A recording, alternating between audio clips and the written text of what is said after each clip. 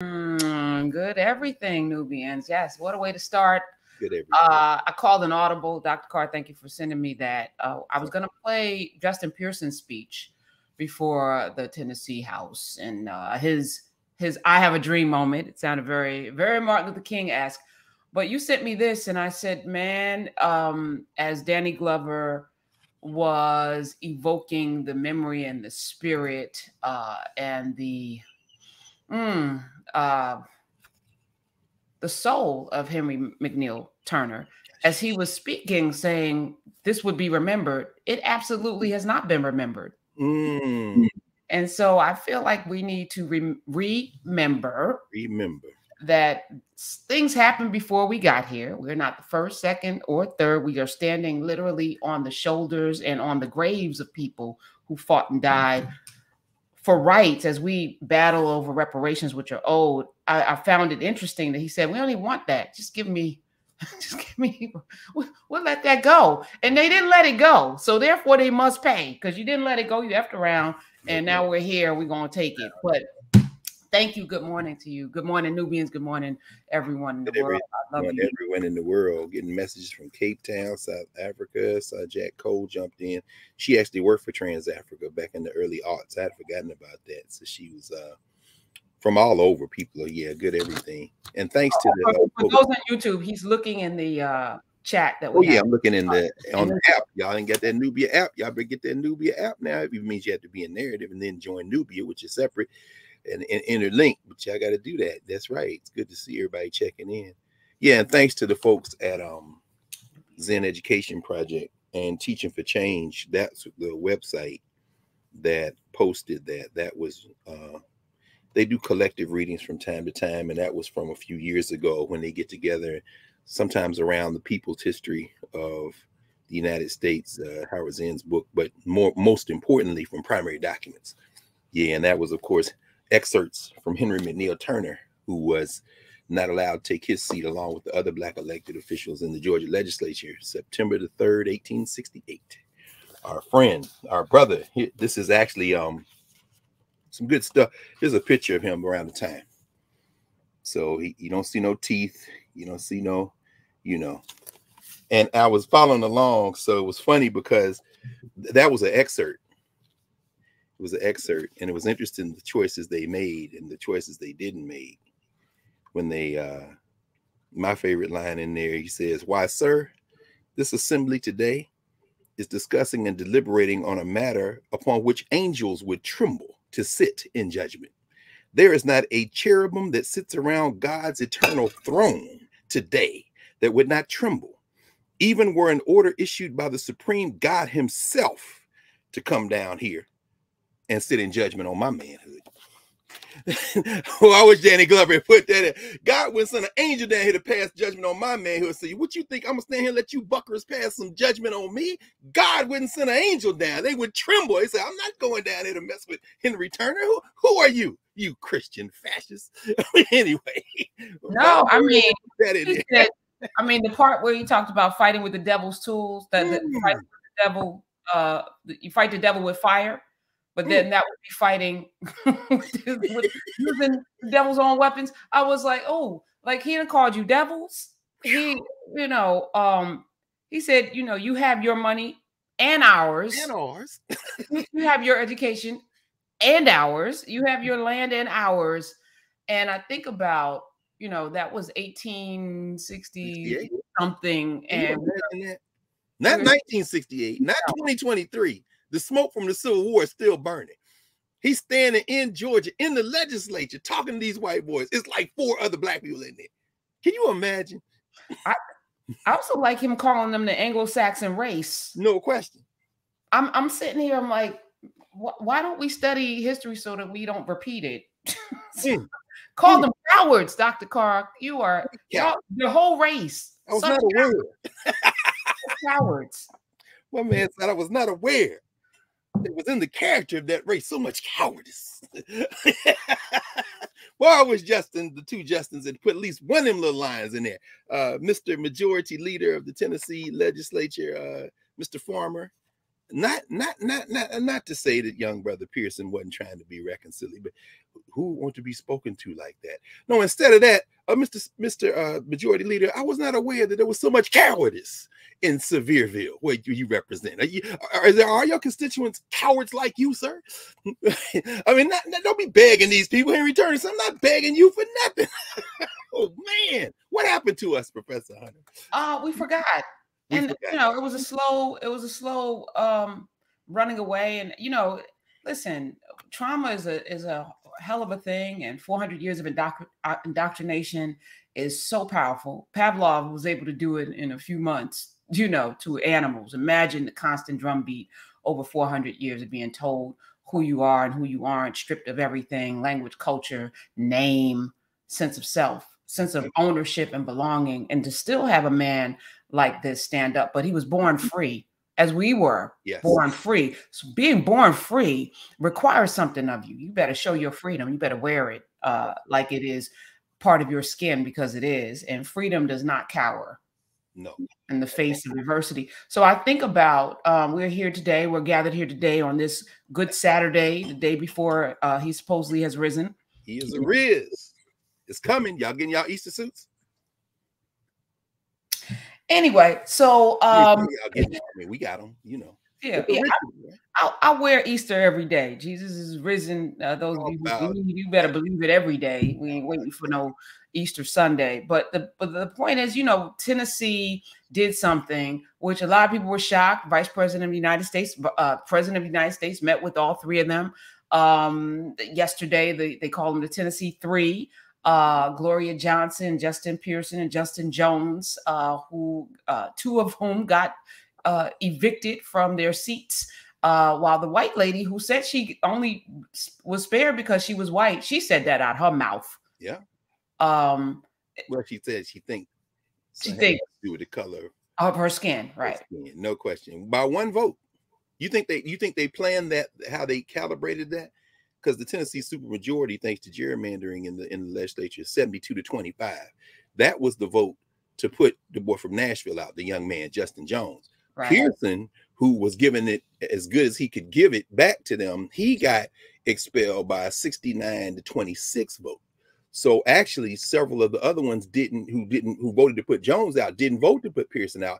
And then, of course, the white woman, she was spared by one vote. I think they were sending a message. Interesting. So what would be the message between Jones and Pearson, do you think? That might have been personal, but I think sparing that might have been, I like him. Good point. I don't like him. You know, he had the bullhorn, you know, in their minds, people always have these, you know, layers and levels of egregious, you know, this was too far, you know, that bullhorn. But I feel like sparing a white woman is like, I'm not voting a white woman out. Right. Because my whiteness trumps everything. Right. A white woman who evoked guns, a white woman who evoked military service, a white woman who, while she's in the Tennesse3, let's be clear, she was leaning hard on that East Tennessee Appalachian adjacent white woman vibe. Very, very true, Professor Hunter. That's absolutely right. When you hear her speech, she in solidarity completely, but I'm in solidarity. Who are you? I am a white woman. I am one of you. You know. So yeah, that's interesting. Where are we right now? I feel like a lot of things are exposed. So where our ancestors, you know what? Let me back up, because I'm about to say something that may not be true. I think our ancestors probably knew more than we do. Oh, of course they did. The treachery and what time it is, which is why Henry McNeal Tate could speak so eloquently, and Frederick Douglass, what is the 4th of July to the Negro, could say that with so much boldness, and Sojourner Truth Ain't Our Woman could say that so magnificently. And the work of Ida B. Wells could just fly in the face of everything that these white women thought they were about, but weren't really, because they didn't want her marching, or Nannie Helen Burroughs, or anyone else, because it wasn't about our freedom ever. No. And our ancestors knew that, and we forgot. No, that's right. So we're gonna have to take it. I always have. I love the way you described it. When we are born free. And we're born into human relationships, into these social structures. and our freedom is constrained by other people. It's constrained or promoted by other people. And we live in a political universe here in the United States. And of course, we know we are global, and this is a global space we're in. Everyone grapples with questions of, I guess, for lack of a better term, rights. But freedom, being alive, those things are coterminous. When people constrain other people's freedom, there are various reasons. Is it for the collective good? In other words, I just can't come out here and slap you around or stab you. Okay, we got to have some rules. Or is it for individual benefit or interest? So, these are questions we grapple with. Let me ask you a question. April is Confederate Heritage Month in Mississippi. It's a beautiful thing. And so I posted a video on the YouTube space. Yeah. Which somebody's like, will you ever go live? I was like, I probably won't, where I'm going to engage, because there's too many toxic demons and trolls and folk that are unformed, don't read, aren't civilized, weren't raised right. And I'm not engaging because I value my time and my spirit. So that's it. But I'm getting commentary about the heritage of the Confederacy from these unwashed, missing teeth, non-reading, ignorant people. And it's like, and they believe it. Like they say it with their whole chest. Well, you fly your African flag, somebody wrote this morning. And I'm like, that you think people who fly African flags or Jamaican flags or Puerto Rican flags are the same as someone flying a Confederate flag is the absolute problem in this country. How do we even deal with that other than I block them? Because I'm like, you don't even deserve to see any of this content, period. You're blocked. I'm not going back and forth with somebody that damn ignorant. But, this is prevalent, though. I feel like there's a lot of people who feel quietly, I'm not going to say it out loud, but yes, Confederate, the heritage, Nikki Haley, it's our heritage. It's the Southern heritage, that they could absolutely believe that an outright war waged against these United States by a section of this population, yes, flying that flag, yes, is heritage, and you lost.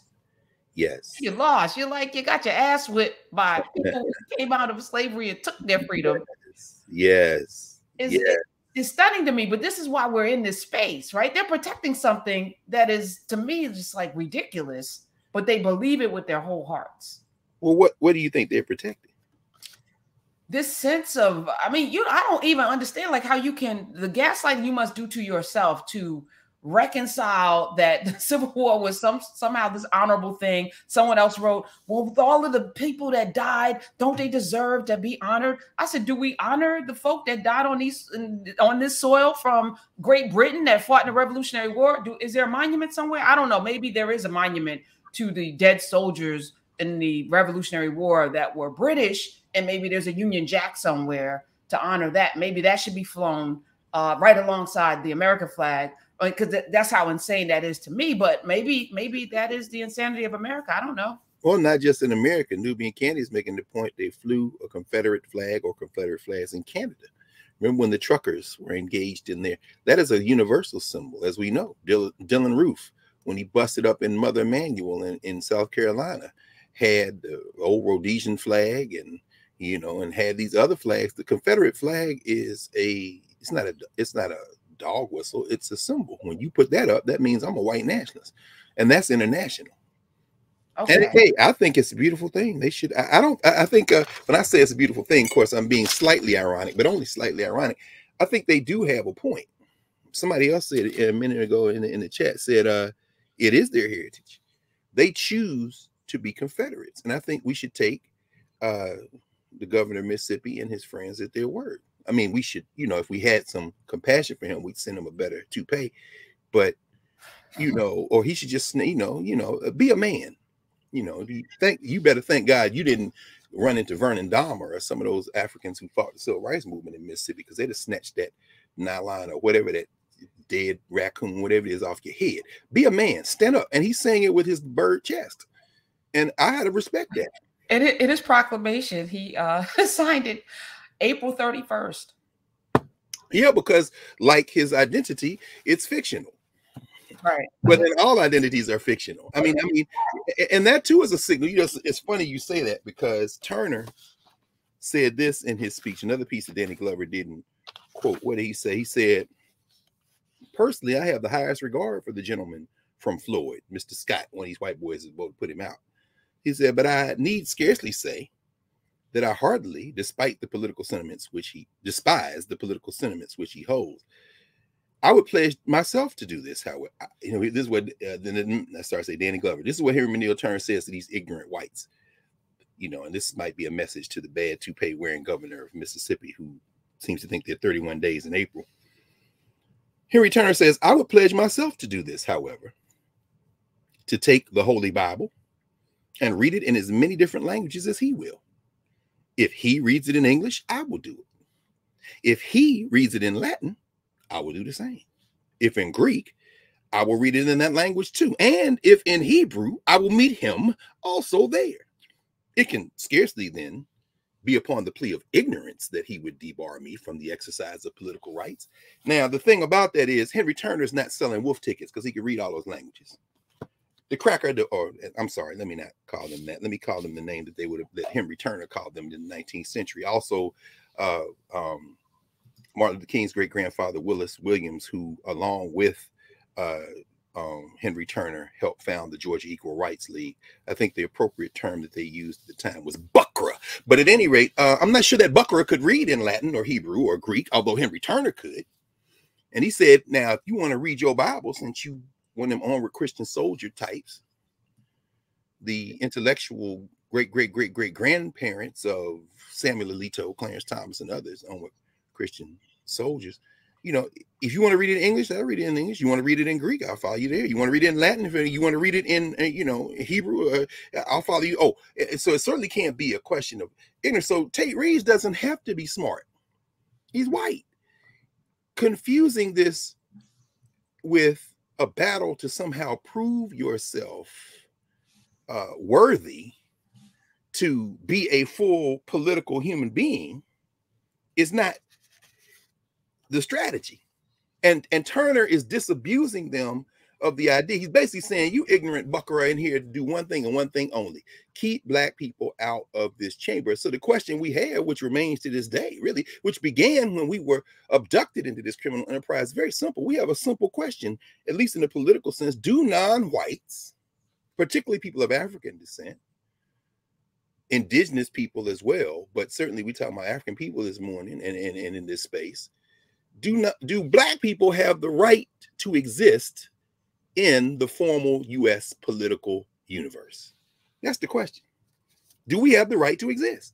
Clearly in Tennessee, they say, y'all don't have the right to exist in the formal political universe. You don't have any representatives. We will put you out. This is an exercise in power, naked power. So what, bringing back Henry McNeal Turner, again, man born free. Yes. Son of South Carolina. Shout out to South Carolina. Big in South Carolina, right? That's his grandfather, I think, was a Mandingo warrior. Come on now. See, Turner not gonna take no stuff. Yeah, I mean, and it must have scared people because his grandfather was set free because they saw the markings on his face and they were like, this is gonna be a problem. This is gonna be a problem. Be a problem. Yes. We don't want you to go on. We sorry. we picked you up. No, very seriously, because you know there were certain places in Africa, and you know we've talked about that many times, where they did not send for certain people. They didn't want no more Coromantes in Jamaica. They damn sure didn't want those Bamana in Louisiana, and on the west, where Turner and them are from, certain places, don't bring them Negroes over here. These are the ones that will fight you all the way from capture to right there in the barn, and you can't trust nothing they cook because they will kill you slowly with the glass. Right. Manding, we don't want no Manding. Why did you bring this? Do you see them more? You're free, son. Just go. That's right. Message. Hello, y'all. Be a problem. Be a problem. Yeah. So the question, Dr. Carr, is like, for you, when you saw Tennessee, you're a son of Tennessee. When you saw what they did, I was a little surprised. I was like, are they actually going to vote them out for standing with these children who Their only gripe is not wanting to be killed in school. Like, are y'all literally gonna vote them out? They are gonna do that. No. Yeah. And then they did just the black people. I was like, wow. I was actually shocked. Beautiful. Beautiful. Wait, I know they're gonna actually not keep the white woman. They kept the white woman. I was like, oh wow, this is interesting. Where are we right now? So what was the juxtaposition? Henry McNeal Turner was ejected from sitting in the state legislature because he was black. What was his crime? What did he do? That's what he said. Yeah, but what trumped up charges did they bring against him? Oh no, no trumped up charges. We just got the numbers. Yeah. Oh. Now, if we come forward a century, because like you can think about it, it isn't, that's the Civil War, and as you said, Prof, the idea that they were more conscious of the danger than we are certainly isn't debatable, because the social structure was different. They had literally come out of the Civil War. Turner himself, veteran. So killing whites for black freedom was something he knew well, having partook of that himself. We think our brother Justin Pearson, as I mentioned yesterday when you had me and Lamont on talking on your show on the radio. West Tennessee, it's interesting when you see the let me pull a little note card here to give a visual of, obviously y'all know the state of Tennessee. It's a rectangle, right? So East Tennessee near Virginia, Knoxville, Knox County, that's where Johnson is from. We were laughing about it yesterday because people who didn't see her, now everybody knows she's white, but the assumption was these were 3 black people because she got about the blackest name in East Tennessee, Gloria Johnson. But she's a white woman. She's in East Tennessee. Then you come to Middle Tennessee. That's where Justin Jones, who is actually from the West Coast, Afro-Filipino brother from Oakland, the Bay Area, who came to Nashville to go to school, Fisk. No doubt one of the reasons why the Vice President of the United States came and gave her remarks yesterday evening, which I thought, in terms of the time she has been in office at the White House, I think those were the most stirring remarks I've heard her give. I don't know. Ajwa texted, it was like, yeah, this, you see what's happening. I said, yeah. I thought this was the most, because it wasn't completely scripted, particularly toward the end of her remarks.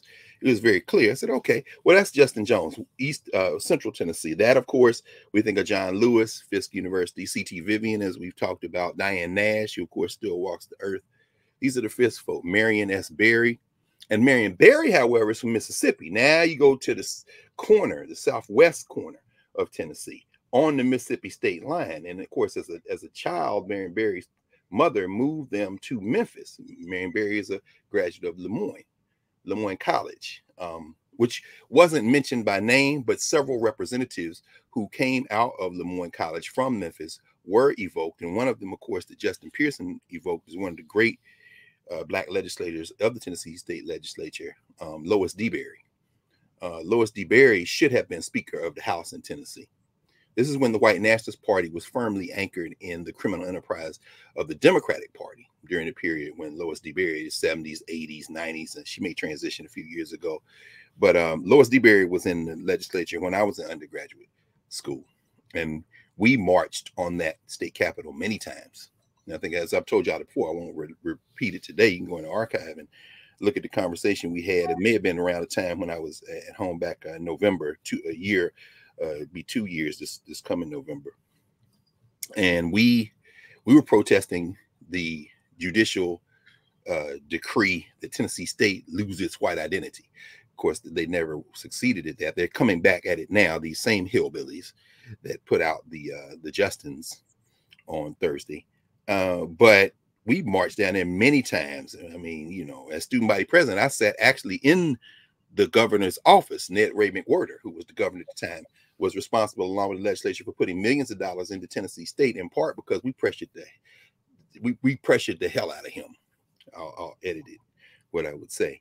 But he was a Democrat, but he's a good old boy Democrat. See, those Democrats have now become, many of them, Republicans. The White Nationalist Party, of course, is not Democratic or Republican, but white nationalist. And so it finds itself wherever it needs to go. And we've talked about that plenty of times. But I set out to say that during that period, the Tennessee Congressional Black Caucus, not congressional, the Tennessee State Legislative Black Caucus, which had its annual retreats. And, this was the generation that had come out of the so-called civil rights movement.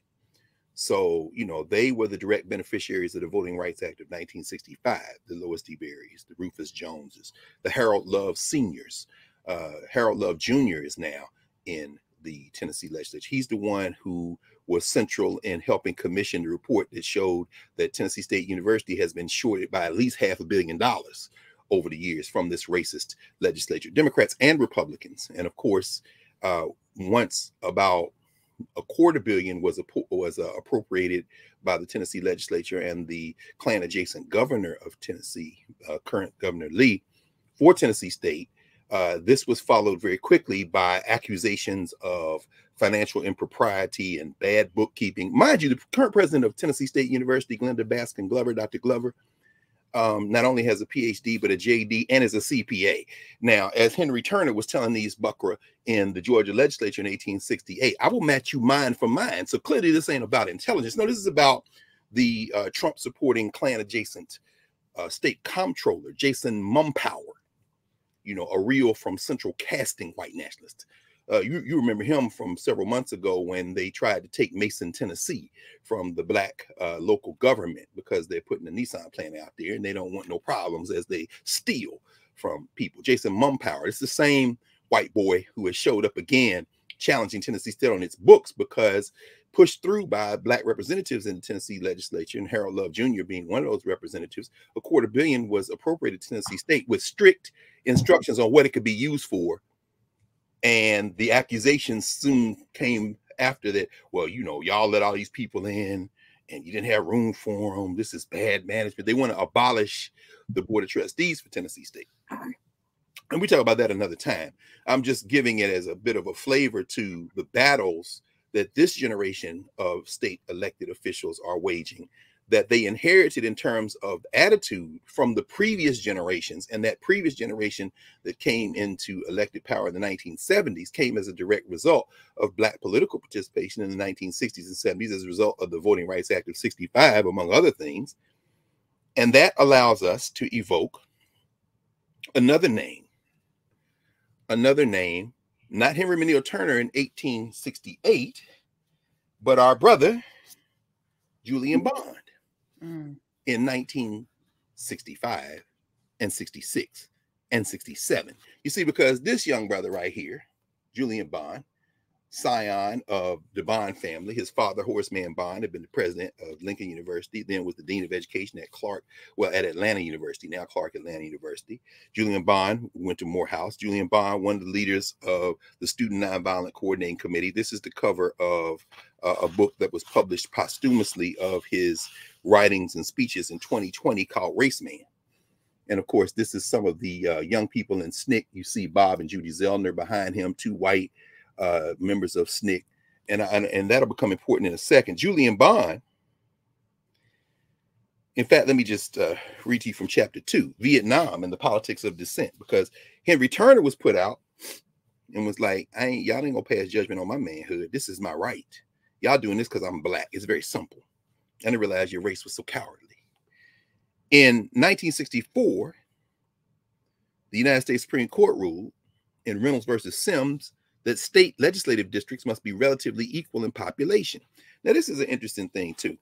Apportionment in terms of districting requires that if you're going into the federal legislature, state legislature, you have to have an equal number of people in your district. This is a bit of a challenge because everybody in the district can't vote. You got children, you got people who are not citizens, whatever, but the majority of adults can vote. So, for example, in Tennessee, you have to understand that it's between like 66,000, maybe as much as 69,000 people in a district. But gerrymandering is the process of carving that up so you can create way to maintain your political party in power. And what the white nationalists have done is gerrymander their way at the state level into power by carving those numbers up in ways that let you snake around. They call it packing and cracking. You pack as many people in your opponent's party, in this case the Democratic Party, into one thing, so you can't stop them from having some representatives, but you try to minimize the number, and then you crack, meaning what? Distribute the rest of them with some ridiculous lines, and so that you can maintain your power by distributing your opponents in as varied a number of districts as possible, so that they will always be in the voting minority. That's how they create these super majorities in Mississippi, in Alabama, in Tennessee, and in Wisconsin. And because of the cowardice, the deep political cowardice of a woman in North Carolina who was elected in a deeply blue district in Raleigh, and then a few months in says, I'm switching to the Republican Party, they now have a super majority in North Carolina. This may be the next. Wait, they did a reverse party of Lincoln? Exactly. Oh, no question. Well, I've been saying this. Come on now. For the last 7 years, that all we need to do is run somebody in the Republican Party in these primaries, because that farmer guy, I think he got like 1,000 votes in the primary, ran unopposed, and I think in the general he got like 16,000 in a district that has almost 70,000 people. You don't need a whole lot of votes. All you need is to get somebody to say all of the things. Oh, I'm against abortion. What else? CRT. I hate CRT. You can even get a John Brown facing white person to say those things and then get in and go, psych. I said this yesterday. I thought that's what Obama had done, but he didn't. No, I felt like I'm waiting for that though. And you can even get a black person to say, I'm you know, baby killers and all, like strategy, y'all. You're telling me a woman did that in North Carolina, said psych, switch party. So we got Kirsten Sinema, we got the Joe Manchins of the world, dyed-in-the-wool Democrats. Now, everyone is working strategy except for us. We in our emotions. I'm not voting. I can't vote Republican. Gotta do it. Right. What are you doing? I mean, Trisha Cortham is her name. Right. I mean, but here's the thing. You know, they have the meetings before the meetings, and that might be, we might be able to do that once or twice, but you know, they lock that in. Now you got to take a blood oath. Do it concertedly till we can get back power. Right. And then flip the districts back and then go back to normal, have your third parties. We can't even talk third party and new candidates and running against so-and-so until we first understand how to do this at the local level and do it like, oh my God, the Supreme Court. I'm looking at Mississippi and I'm like, the blackest state in our union, we can't figure out how to play that game. Well, part of it is people not voting. So that would be a strategy that could work if people participated. But the voter turnout is so low. I mean, remember Justin Pearson won his election. They had a special election. It was a death or something. 93-year-old woman died and got 74% of the vote after she died. No, we loyal now. If we ain't nothing else, we loyal. We gonna vote. She ain't here no more. I'm still saying her name. I'm still gonna say her name. I'm still gonna vote on the ballot. But when you look at what happened, I mean, you ask yourself, how, you know, what are the numbers? And Pearson, Justin Pearson, you know, 1,235 votes. That's what you needed to defeat your primary opponent, and then you run unopposed in the run-up and get 400. I'm sorry, what was it? 280? No, 289 votes was the votes that he got before. I'm looking here. But there are 69,000 people in your district. How could you possibly win an election when your grand total of people who voted for you is 1,200 people? And like 443 or something in the other primary. So it's like in the general election, nobody's voting. So the strategy that you are describing, Professor Hunter, would be terribly effective. If, in fact, it reminds me, of course, in Alabama, that's how Condoleezza Rice ended up Republican. She did what a lot of us do. You follow your parents. And she said, my mother and father went down in Birmingham to register to vote. And they said, we ain't registering no Democrats. So they just voted. They just registered as Republicans. Said, no problem, because y'all ain't never going to have enough numbers. You're right. Strategy. That's what happened. And they figured out two things. First of all, We don't need everybody. Who's that? The moral majority guy with the glasses. Ralph Reed, not Ralph Reed. No. Oh gosh, I played. Oh my goodness, it's right at the tip of my brain. Moral majority. We don't need everyone to vote. In fact, our numbers go up when their numbers go down. Like it is their strategy. So we're going to suppress your vote. And instead of like being angry, and I'm gonna show a picture at the end of this. First to vote, Smithsonian magazine, gifted. Yeah. I'm gonna show it right show now. It now. Yeah. I saw that. Isn't that something? I saw this lady in Atlanta, Black woman, brought her book and her chair 5, 6 o'clock in the morning because she gonna vote. Yes. Okay. She's going to be first in line. She got to stay out there for 4 hours till the polls actually open. She's going to be there. And I think about that mentality and why we don't have it, right? And they suppress it. So if they're suppressing it, they're obviously telling you this is important. So I don't want you to do it. We're going to move your voting places that you used to go into. We're going to purge you. That was Kemp's thing. Let's throw 200,000 people off the voter rolls. You get there today. Oh, here's a provisional ballot. You're like, wait, what? How am I not on the? We ain't even seeing all of the moves, right? Nope.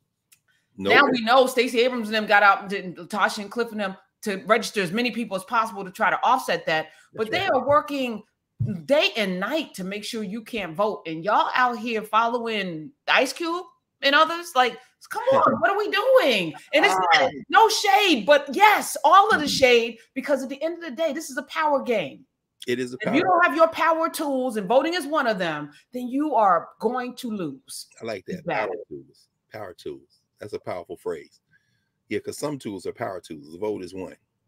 It's not the only thing, but it is. You know, it's so funny. When that picture appeared, it reminded me of that same scene. I saw that scene in real life.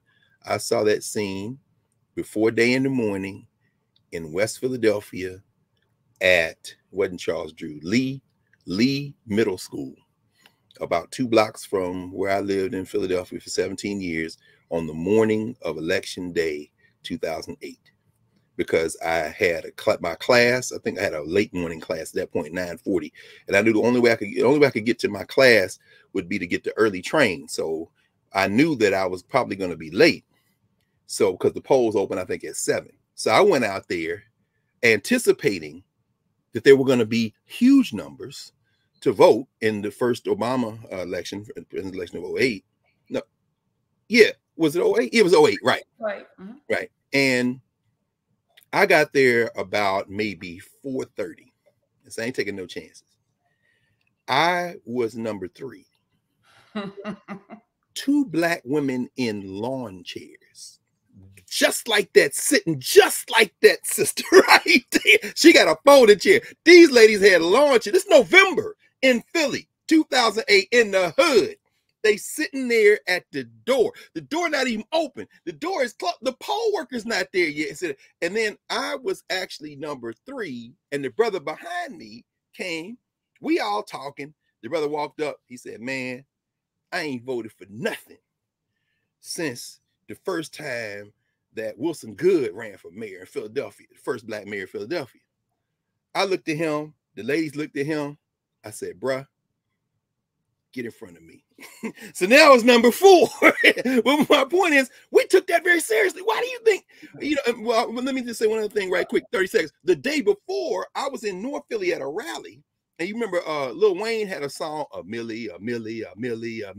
This was the big hit. I don't know that song. Some people would know. I mean, young people might know. Some who are now, it's not so young. But it was one of them Lil Wayne mixes. They had remixed this song. And in North Philly, there were thousands of young people. And instead of a Millie, you can imagine it was like Obama. They shut down, bro. I tell you that 75% of the young people in the street that day, I'm not talking about 100 or 1,000. I'm talking about, it seemed like maybe 10,000 kids. 75% of them were not old enough to vote. They had a rally, then they went out to canvass. And I saw 6, 7, 8-year-olds with signs, Obama 08, Obama 08. They knocking on doors. Now, that doesn't mean people saying, well, y'all naive. Barack Obama's not. No, it's not about who Barack Obama is. It's about who we are. And we were mobilized. And with them. But go ahead. And it's Paul Weyrich. Paul Weyrich. Yeah, yes. Yeah. And before him, it was you know, who's the chief strategist for you know, the one with the welfare queen and Willie Horton. Like they always know. You're talking about Lee Atwater. Lee Atwater, yeah. You know, like there's always, they have a strategy, it's a Southern strategy. What's our strategy? So when I look at this woman, there are folk that would call her a sellout, or not a sellout, like she's a buttered biscuit, or like they got all these names for people who vote as if like, and so I always ask, I've been asking this because, you know, I said on the radio, if Joe Biden is not breathing and he's running against DeSantis or Trump, I'm voting for him. Oh, that's the problem. We just vote. And I'm like, so what are you doing? Please tell me what your strategy. I would love to hear. No strategy. Well, I'm not voting. Okay, so how does that work? No strategy. They're voting. They're absolute, because they understand what the game is. No. They are voting for their white nationalists, their racists. They are voting for them, and they're coming out in numbers. And they know how to say those things to prick up those ears, to make sure that they show up. And we are busy bickering over this lady. That's right. And her intentions. And, oh, she's just old. She didn't know any better. No, she knows more than you do. She knows what Henry Tate knew, McNeal Tate. She knows some things that you don't know because you're so busy in your emotions about, oh, they're both the same. Yeah, Joe Biden might be an open racist, but I know one thing. His policies have provided some of y'all with that child tax credit that you like so much, you know, all of the rights, the infrastructure bills and your health care and all of the things. He don't have to like you. I mean, Lyndon Baines Johnson used the N-word, but we got Head Start that we still have and all of those voting rights and all that, because you can make somebody do something that's in their interest, whether they like you or not. I mean, hell, some of y'all are married people that don't like you, but it's in your best interest to stay together because it's cheaper to keep her. That's right. You know, we use strategy in our everyday life, but when it comes to actual rights and freedom, we sit on our hands and then berate one another. That's right. And there are people who chiming in the chat saying they're registered Republican in Virginia, following that strategy. Somebody mentioned the fact that, yeah, this isn't just about conscience. Lil Wayne did indeed. Somebody said that. Neville, I think, he said F voting and then went to see Obama. Ice Cube, somebody said it wasn't even Trump. You mean he went to see Trump? He went to see Trump. He went to see Trump. That's right, because that was his buddy. Trump, right. The hip hop generation. And to the point on Ice Cube, somebody raised the point about Ice Cube and said, you know, it wasn't Ice Cube so much as it was social media and the technology that weaponized that kind of sincere effort. But again, you know, all of these things, you raising the issue, Prof. The question we have, I mean, if we understand, there are a couple of things. If we understand that the question is, do Black people have a right to exist in the formal U.S. political structure? That is a social structure question. And I mean, and then the second question, which is really the question we have to ask in a governance question, is, you know, what are our objectives? What do we want? What are our objectives? I think we should start there. Okay, well, let's start there then. The first question is, it is what we say it is. Right. So I feel like, again, we're what Henry said, I'm not begging. It's like we're begging for the lash. Like he said, it's like the slave. It's like we're begging, please give us rights. Please see me. Please, I matter. Please. No, power does not ask permission. No question. In fact, let me, this is something else that Danny Glover didn't read. He said, if Congress had simply given me merely sufficient civil and political rights to make me a mere political slave for Democrats or anybody else, Turner says, giving them the opportunity of jumping on my back in order to leap into political power, Henry Turner says, I do not thank Congress for it. Never, so help me God, shall I be a political slave. He says, I am not now speaking for those colored men who sit with me in this house, nor do I say that they endorse my sentiments, but assisting Mr. Lincoln to take me out of servile slavery did not intend to put me and my race into political slavery. If they did, let them take away my ballot. I do not want it and shall not have it. I don't want to be a mere tool of that sort. I have been a slave long enough already. This is what he's saying. You know, I'm not going to just do what you say because you want to use me. Like you said, we got the power. And so we're busy asking, well, what they going to do? What they going to do? So let's go to your second question. What do we want?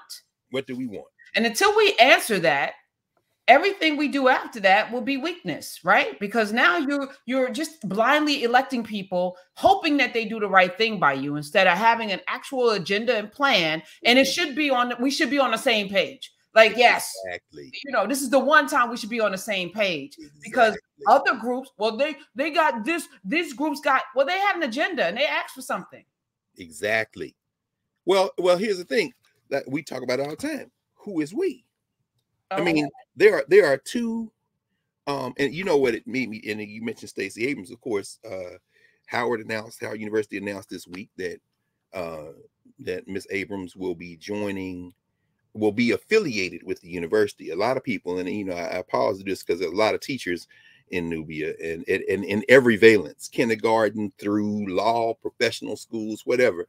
And anybody who is a faculty member at a university, particularly at HBCU, certainly a lot of people I know on the faculty, colleagues of mine at Howard, kind of winced when the administration made the announcement that Stacey Abrams would occupy the Ron Walters chair on race and politics, because to the general public, people think that would mean that, oh, Stacey Abrams is going to be a faculty member at Howard. No, Stacey Abrams is not going to be a faculty member at Howard.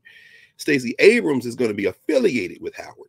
Now, that might mean a couple of times a month or 2 or 3 times a semester, or however many times they've worked it out, she will fly up to or down to wherever she is, come to Washington, D.C.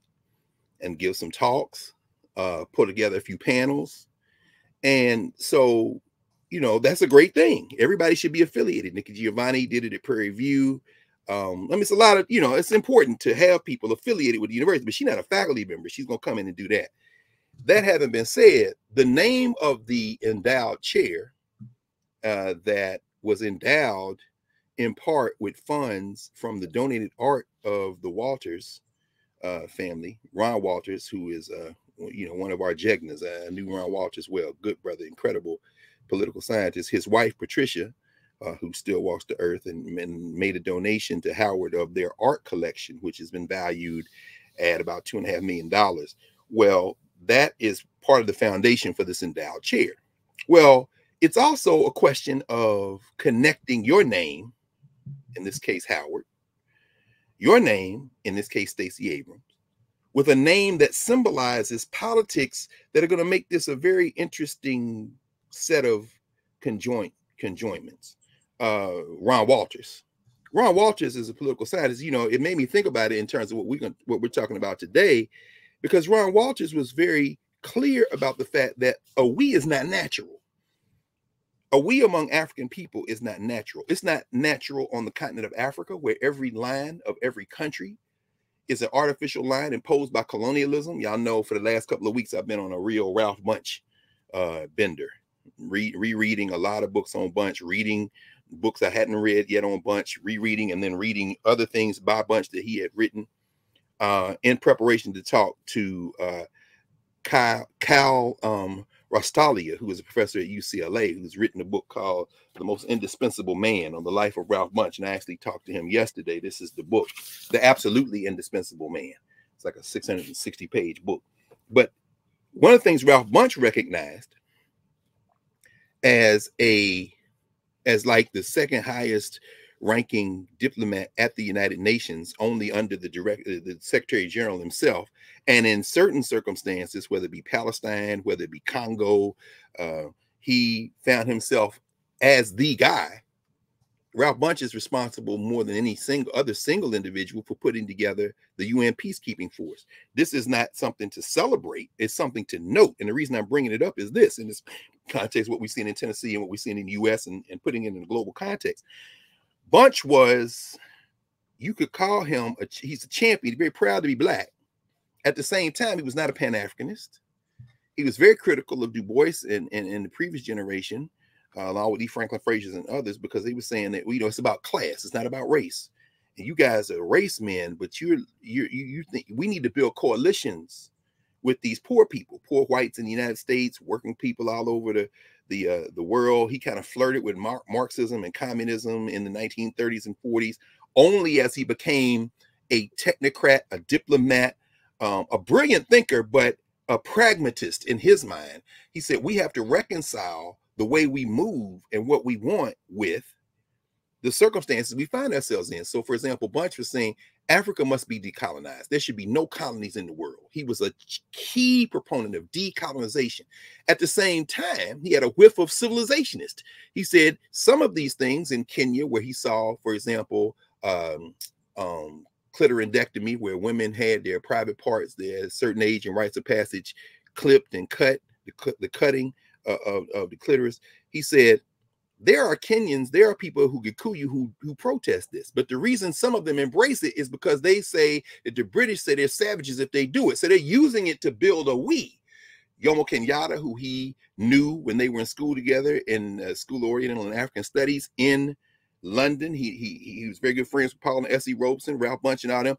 He's saying there are complicated ways in Africa. I see why y'all are embracing this as nationalists, but I'm telling you, some things you should bring forward from your culture, other things you need to leave in the past. And Bunche is trying to balance how you do that. He met Patrice Lumumba, he negotiated with Patrice Lumumba, and at the beginning he said, this is a guy, an impressive guy. And then over the course of the dissolution of an artificial country called Congo, the secession of the Katanga province, the rise of this fool Joseph Mobutu, with the help of the damn CIA and the Belgians behind Ralph Bunche's back, Bunche is like, I think Lumumba might be crazy. Now, mind you, Lumumba is a hero of Pan-Africanists all over the world to this day.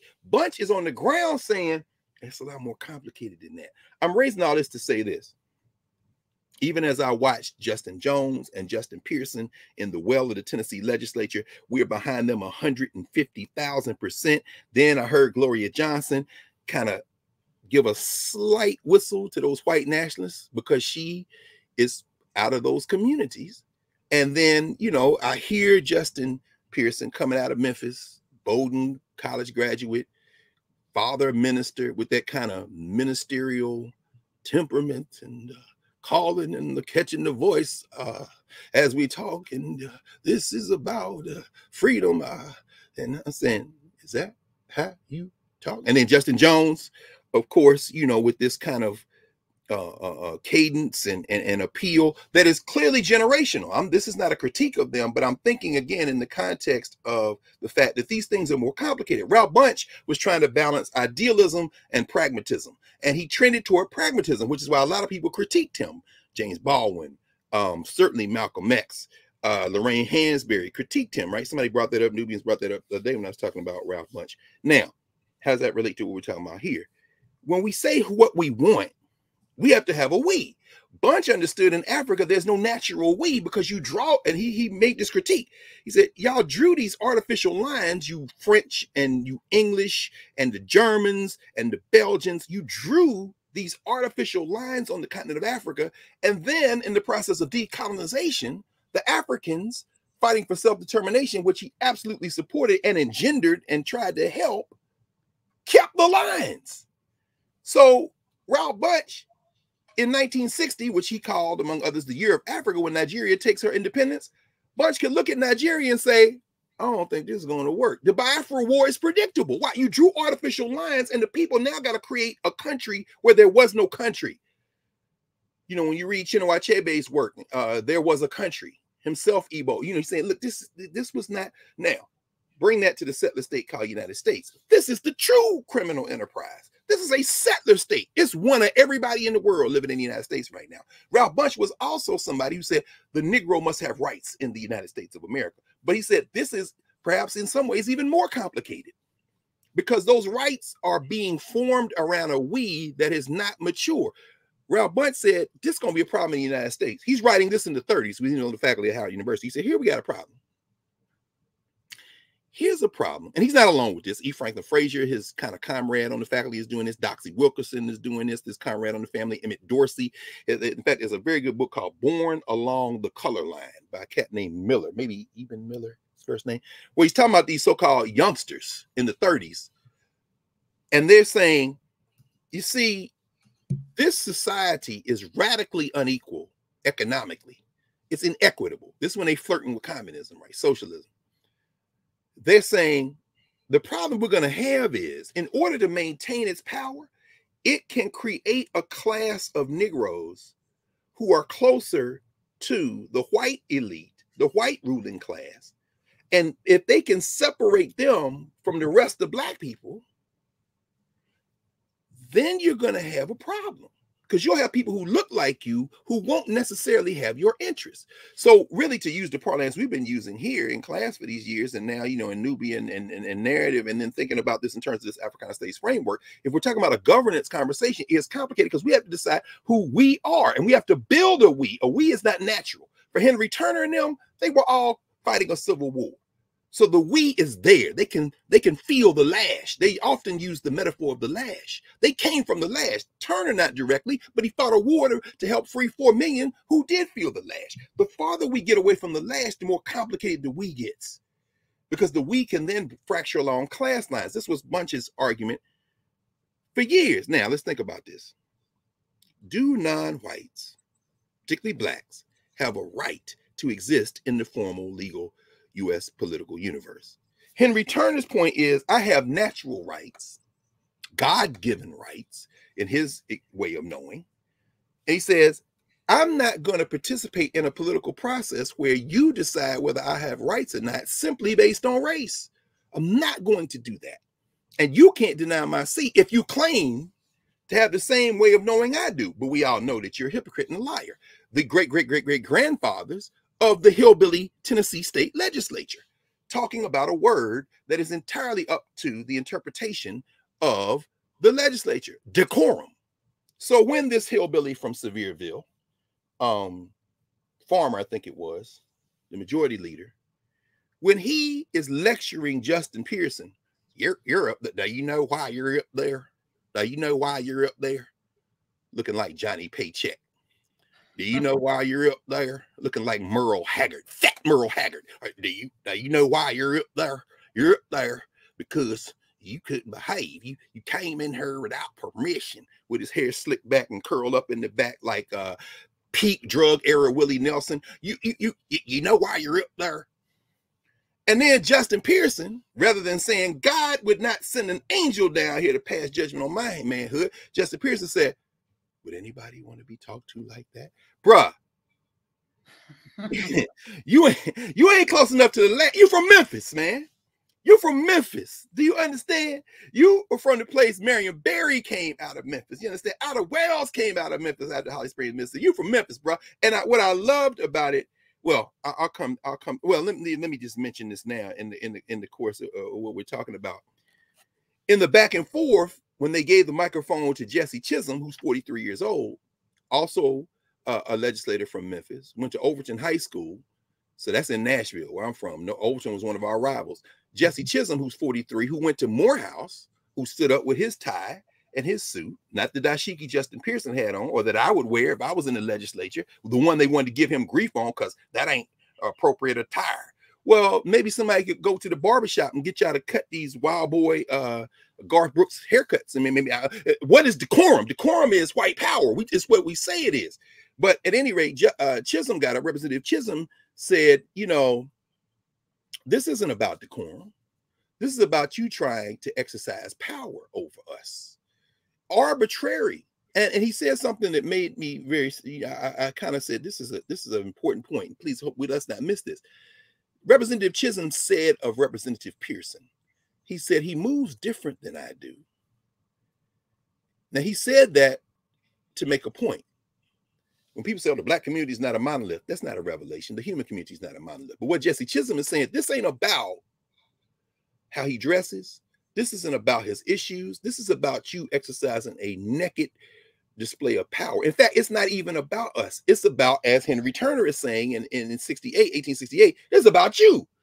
And he says he moves different than I do, but he has a right to move however he wants to move. And then Jesse Chisholm said something that was, he said, I have to speak to the humanity of everyone in the room. And that's where he ran it off the rails. This is the problem. The problem is the interracial coalitions have proven unsustainable in this settler enterprise, because ultimately, as John Henry Clark used to say, blood somehow calls blood and blood always answers.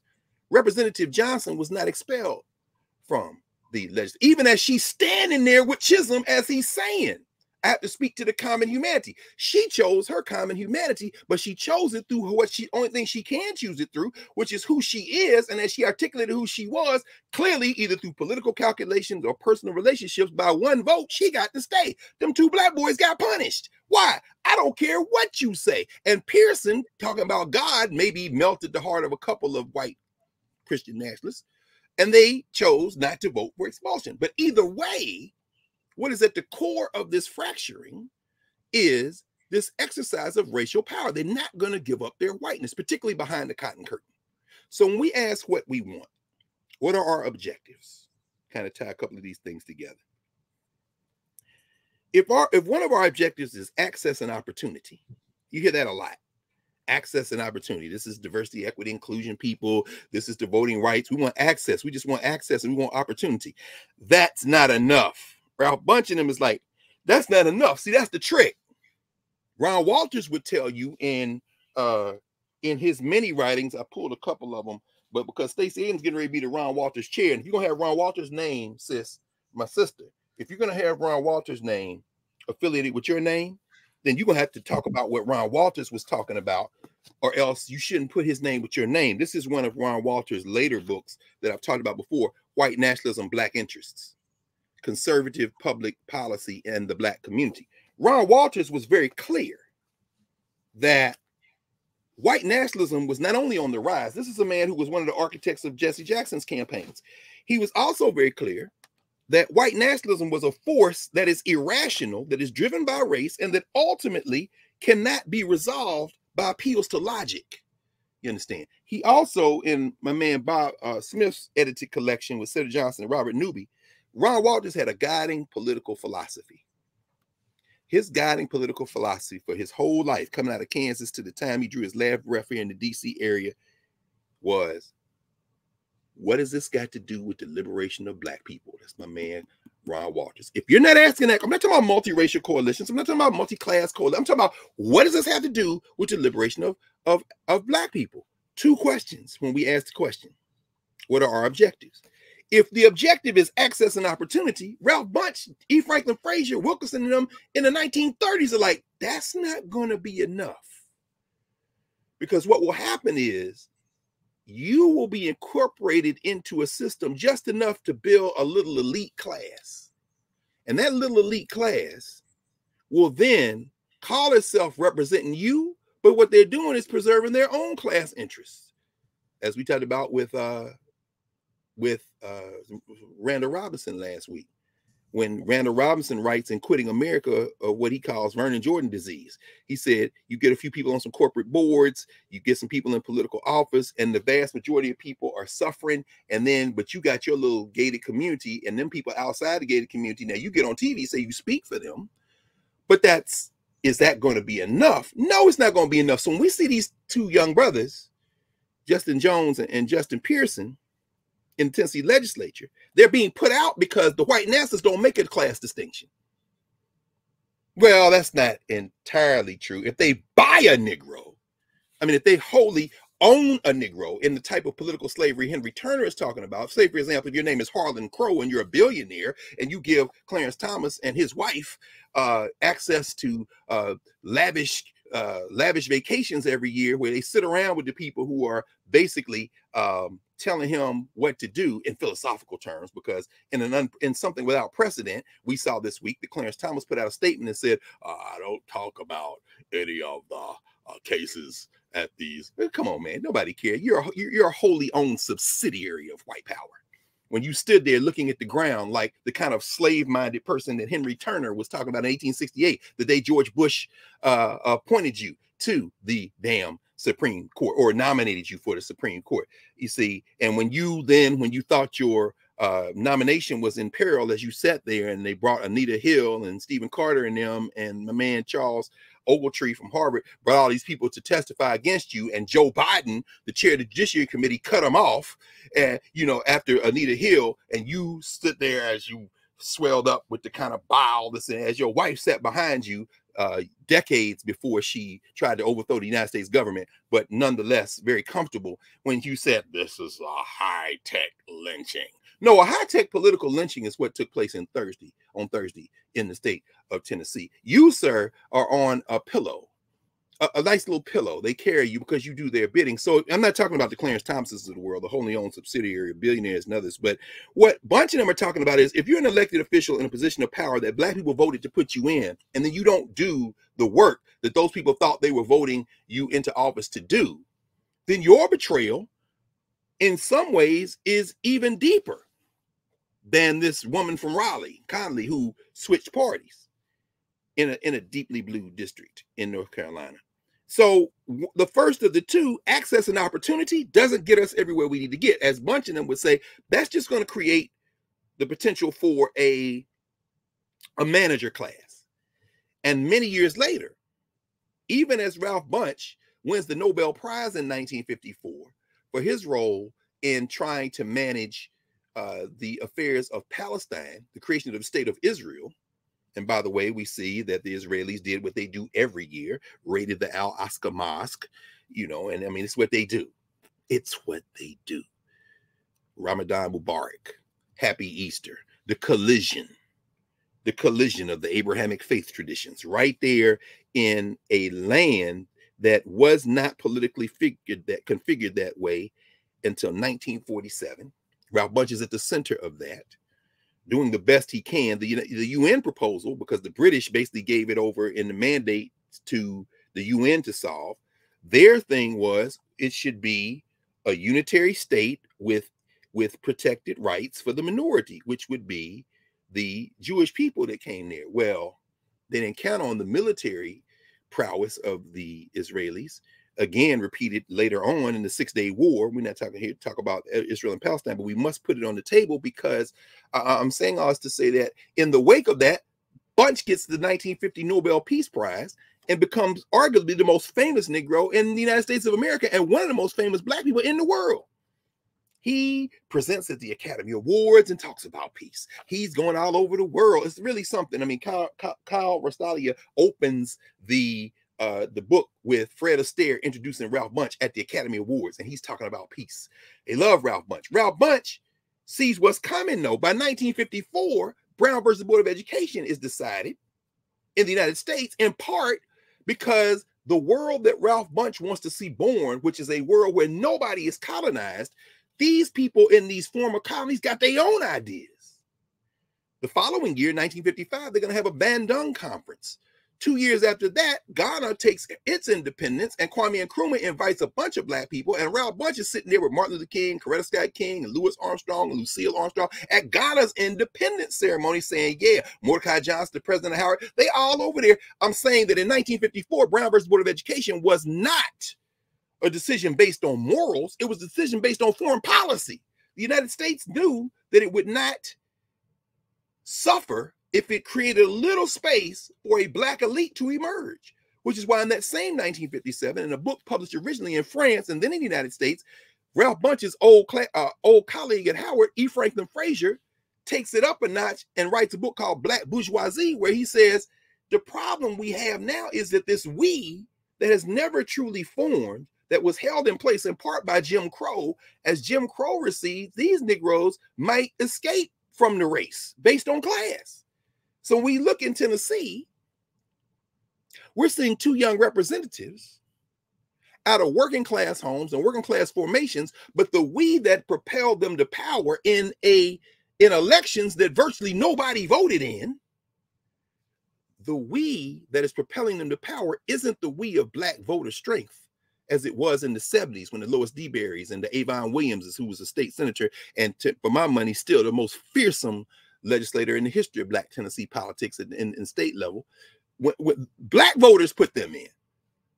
Well, the Justin Joneses and the Justin Pearsons of the world still have black voters, but given the abysmal voter turnout, they are being propelled and in many ways supported by non-black people.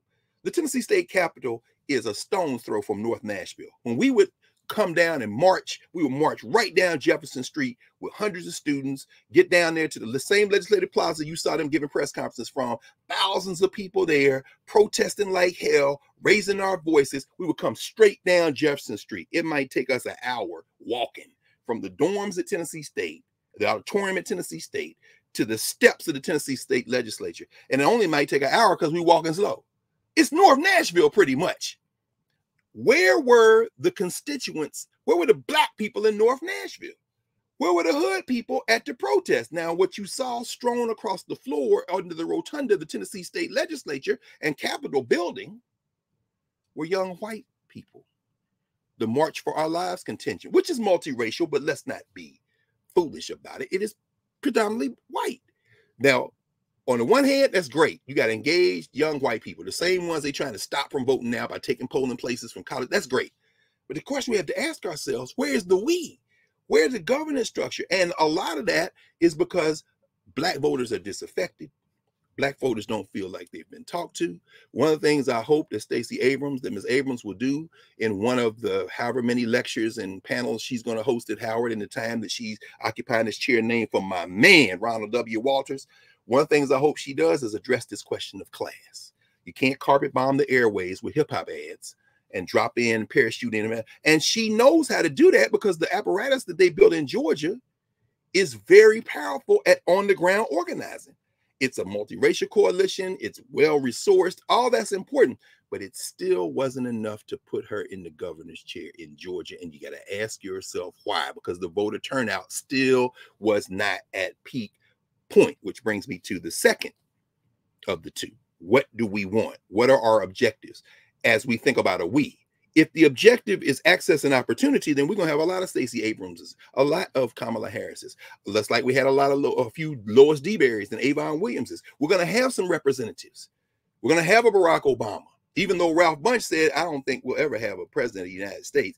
He died in 1971, long before, but he had laid the foundation in many ways because he's also very close to Martin King, although he and King fell out over Vietnam. Back on that in a minute when we come to Julian Bond, because that's why they wouldn't let him take his seat in that same Georgia legislature in 1965 or 1966. He ran 3 times, coming to that in a second. So they're going to be some of those. If what we're after is, if what the we call ourselves after, which is almost like a phenotypic we, you look like me, so we're going to access and opportunity, diversity, equity, inclusion.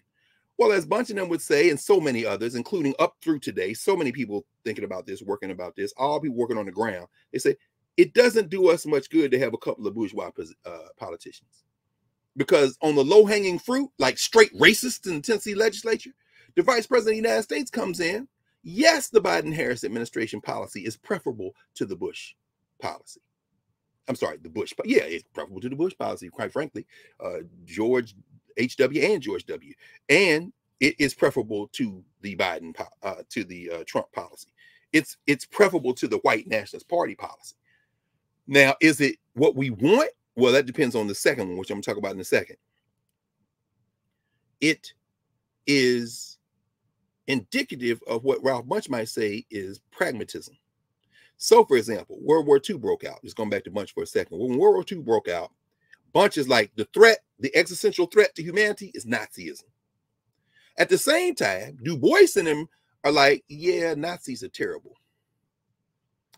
But Japan, I don't know. Maybe we should stay out of this. In fact, I don't even think we should be in the war. Bunche is like, we got to go fight in this war, man, because, you know, by then he had been summoned to the White House by Eleanor Roosevelt because he had reached out to her. He was working on this project with Gunnar Myrdal called An American Dilemma. Social scientist Bunche is writing. He wrote like 3,000 pages of memos about black community, black political leadership, all this stuff. And he said, no, the threat is Nazism. Whatever we're facing here, this is worse if they win. There was real difference of opinion on that. Now, coming back to where I was. When you see the pragmatic question of politics, yes, Harris, Biden, better than Trump. What do you mean better than Trump? Can you spit out one policy? Do you know the policy on paid family leave? Well, that was no. Do you know that last week, I guess, or 2 weeks ago, the extension of not having to prove your eligibility for Medicaid ran out, which means it's going to be millions of people thrown off the rolls, and you don't have the elected officials now to re-up that or change the law because people not going out and voting.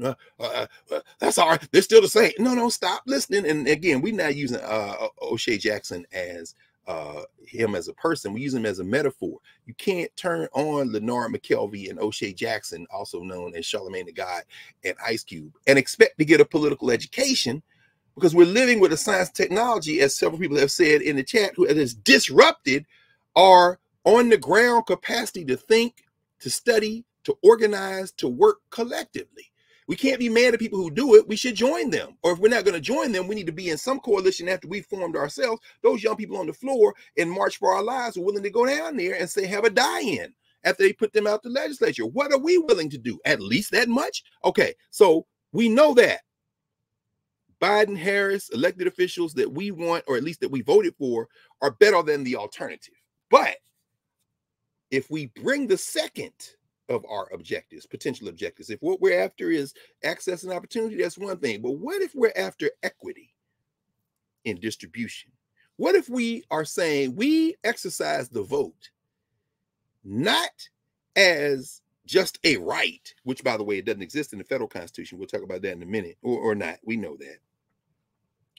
But what if exercising the vote, as you say, Prof, one of these power tools, one of the power tools, what if exercising the vote is about what we can do with the right? And if what we can do with the right is to create safety nets so nobody is starving, everybody got a place to live and some health care, that's a different agenda than access and opportunity. Opportunity means you might starve, but because you didn't work hard enough. No. Equity means everybody gets a basic level of human security. Like the UN just released its index last week, the happiest countries. They do that week before last. And of course, the Scandinavian countries always rank near the top. Maybe it was in last week's Times, Sunday Times. It was talking about Norway. And I think it was Norway. I think it was Finland. Finland just joined NATO. I think it was Norway. And they were saying the Norwegians pushed back, said some of the Norwegians interviewed, say, yeah, we happy, but we ain't that happy. In fact, we're a little nervous now. Why? Because the government in Norway is saying that they may scale back some of the social programs they have. Free school, health care. So people like the one couple interviewed, they're both working artists. They can be artists because they don't have to worry about this exorbitant amount of money spent on healthcare and housing, and they get this kind of flat income guaranteed. It's like, so they can pursue what they want to do as human beings. They say this might be threatened because in order to do that, you got to have a form of taxation. You got to have something your country produces that'll enable you to work that back into your budget. There's an article in today's New York Times, or maybe it's the Financial Times, where they say that, in fact, let me see if I can find it in 3 seconds. Yeah, here it is, the Financial Times. Italian birth rate hits lowest level since 1861 as cash incentives fail to deliver. They've been trying to pay women from 50 to 175 euros a month for having children, for each newborn child. But guess what? It ain't working. Italy's population is cradling. What are they worried about? You're not going to have enough adults to pay taxes, and they got to take even more resources back. Part of your happiness is I ate today. I have a place to live today. If the objective is everybody to have that floor, that's a different objective than just inclusion and diversity. That's a different objective than access and opportunity. And when we see these young people, when you see Justin Pearson and Justin Jones, you're looking at people who came out of movements, even if they're just rhetorical movements, even if it's just social media. But the movements say there should be a floor for everybody.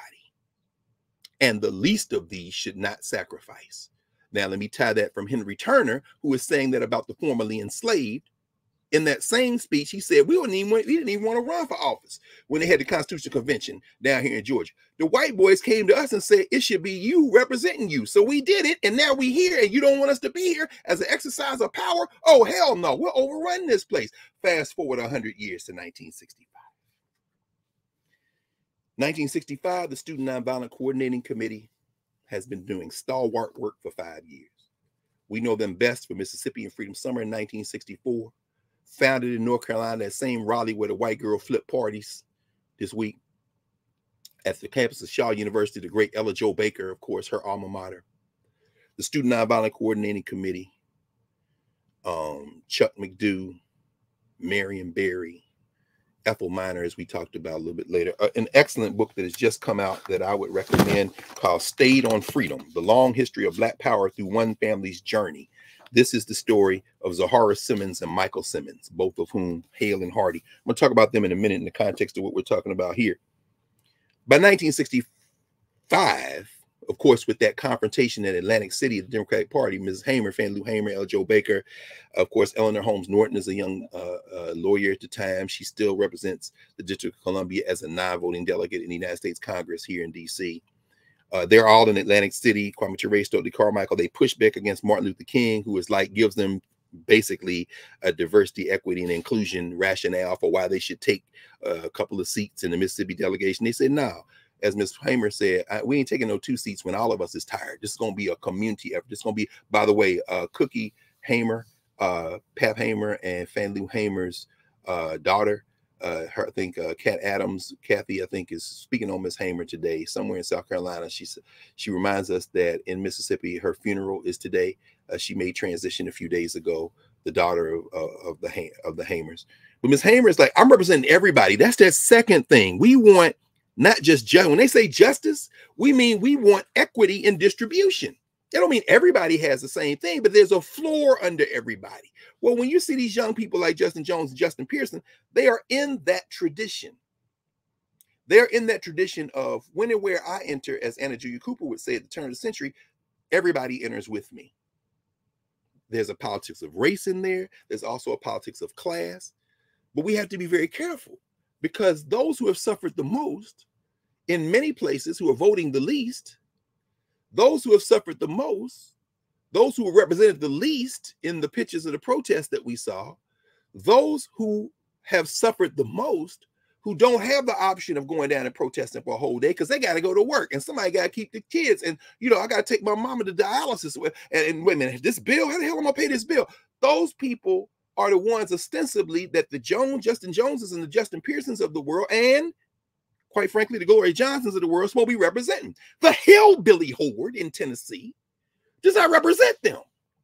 The hillbillies from Johnsonville, the Johnson City, the hillbillies from Sevierville, the hillbillies represent their corporate owners and the white nationalists who keep returning them to power against their own interests. We can't get to them through an appeal to our common humanity. With all due respect to our friend and brother, Representative Jesse Chisholm, I understand why you got to say that, why you got to say, I need to speak to the common humanity of everyone in the room. I get that, brother, but that ain't going to move the needle. When you mentioned Nikki Haley, Prof, when she was governor of South Carolina, and I would say to anybody, if y'all get a chance, go look at the C-SPAN coverage of the all-night debate in the South Carolina legislature the year they took that flag off the top of the Capitol Rotunda. Shout out to my man.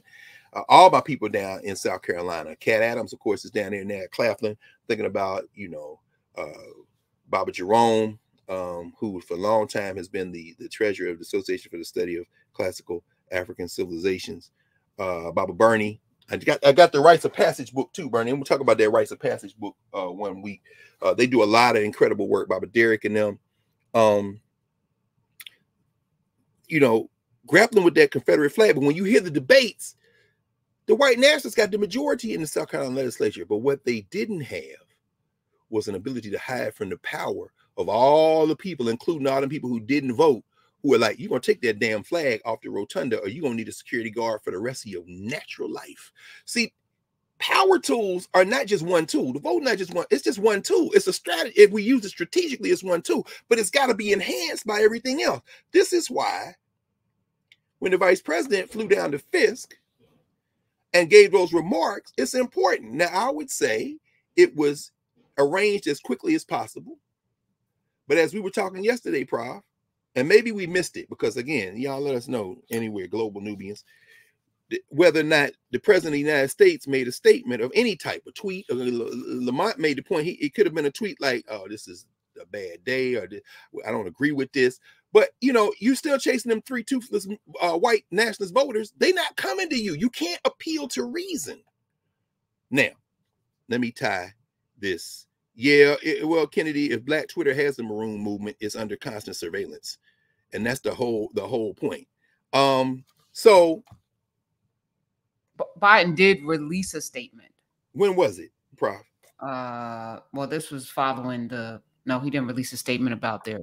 Wait, hold on, statement. Last week, I know you ran to the ancestral home of Ireland, so I don't know where. Congress must ban. He released a statement on assault rifles. Oh yeah, no. You can't stand up for your party. Yeah. Tennessee Democratic Party is kind of in disarray. There's actually a long article in today's New York Times about talking about South Carolina. You see it? What did it say? Wait. He decries expulsion. All right. Okay. President Biden blasted the expulsion of 2 Tennessee lawmakers Thursday as shocking and undemocratic. He said last week 3 more students and 3 school officials were gunned down in yet another tragic mass shooting. This was a statement that was on the 6th, but instead, state Republican lawmakers called votes today to expel 3 Democratic legislators who stood in solidarity with students and families and helped lift their voices. Today's expulsion of lawmakers who engaged in peaceful protests is shocking, undemocratic, and without precedent. Okay, well, it's not without precedent, because we just saw that this happened to Henry. In Georgia in the 1860s. But anyway, rather than debating the merits of the issues, these Republican lawmakers have chosen to punish, silence, and expel duly elected representatives of the people of Tennessee. I have a question for you. Can they be reelected? I mean, I know there's talks about putting them back in, but then what? Can they be back. Happen again? Like what is next? No, they can't. They cannot be tried or expelled for the same or punished for the same offense. So it's double jeopardy? Is that double jeopardy?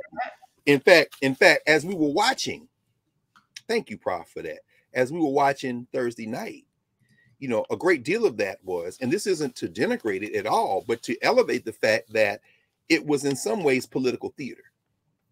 In fact, here's the front page of today's New York Times. You see below the fold, above the fold, pair in Tennessee may soon be back. GOP expulsion could have national fallout. Expelled for their Republican colleagues for an act of protest by the Republican Party's act of protest.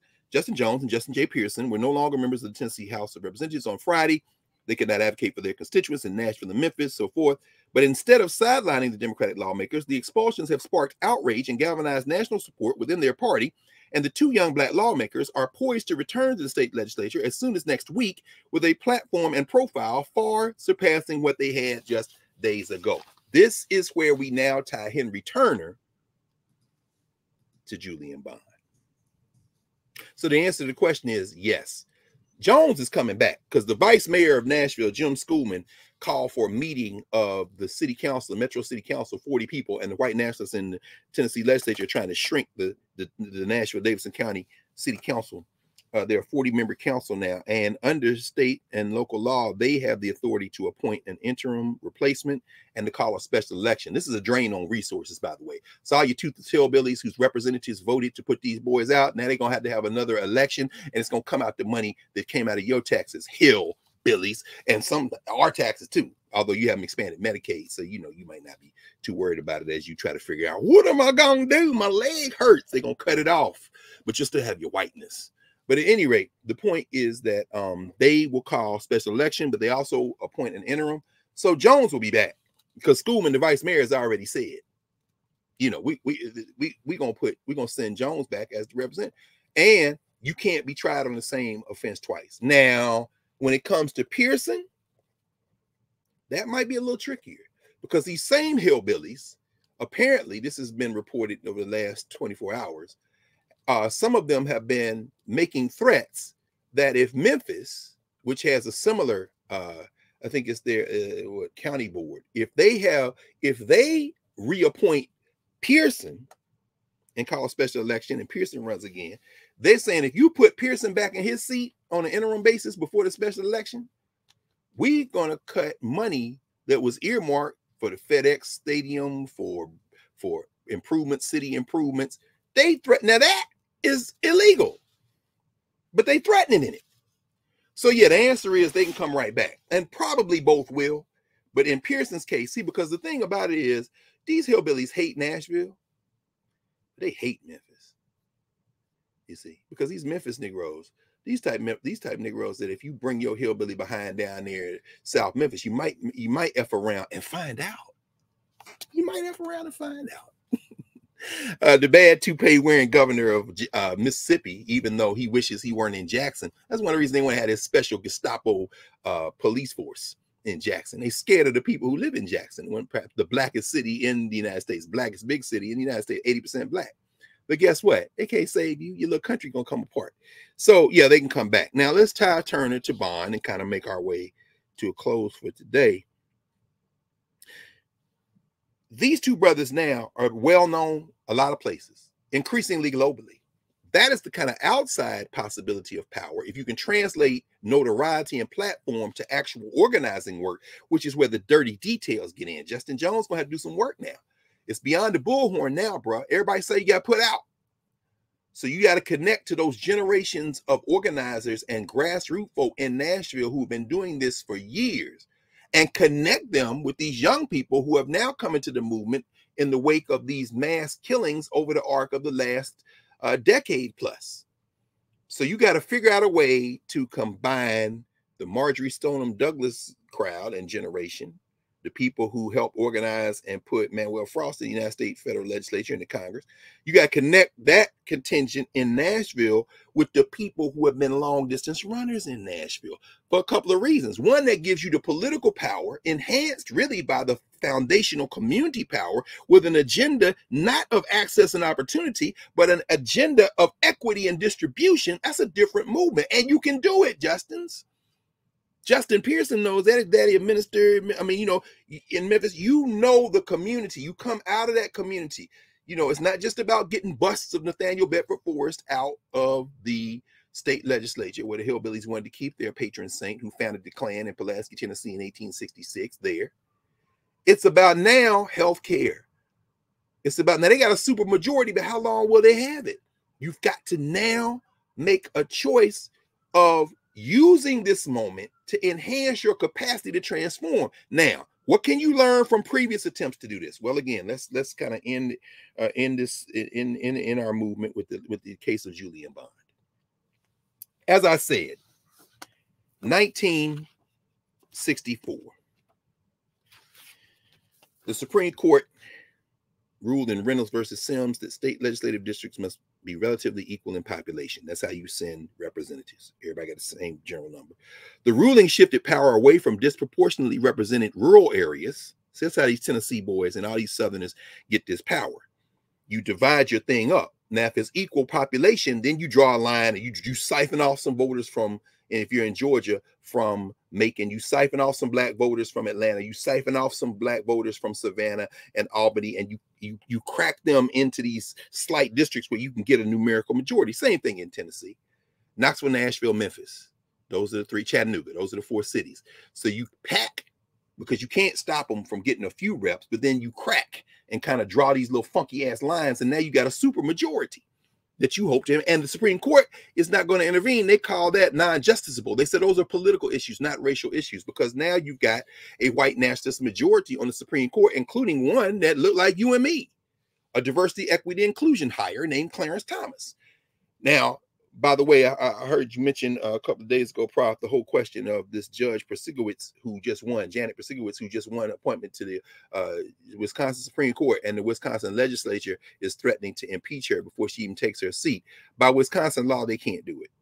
They can talk about it, but there has to be an offense. Now, in other words, that law hadn't been used since the 19th century, and even if they try, it wouldn't sustain judicial scrutiny, because now what they can do is wait for a ruling from the court and claim that it was a partisan ruling, and they can try it that way. But even then, I don't think it would win. But the whole point is very important to raise, because the reason they can even try to do that is because they flipped the seat again, voter turnout, and now they got a supermajority in Wisconsin for a split second.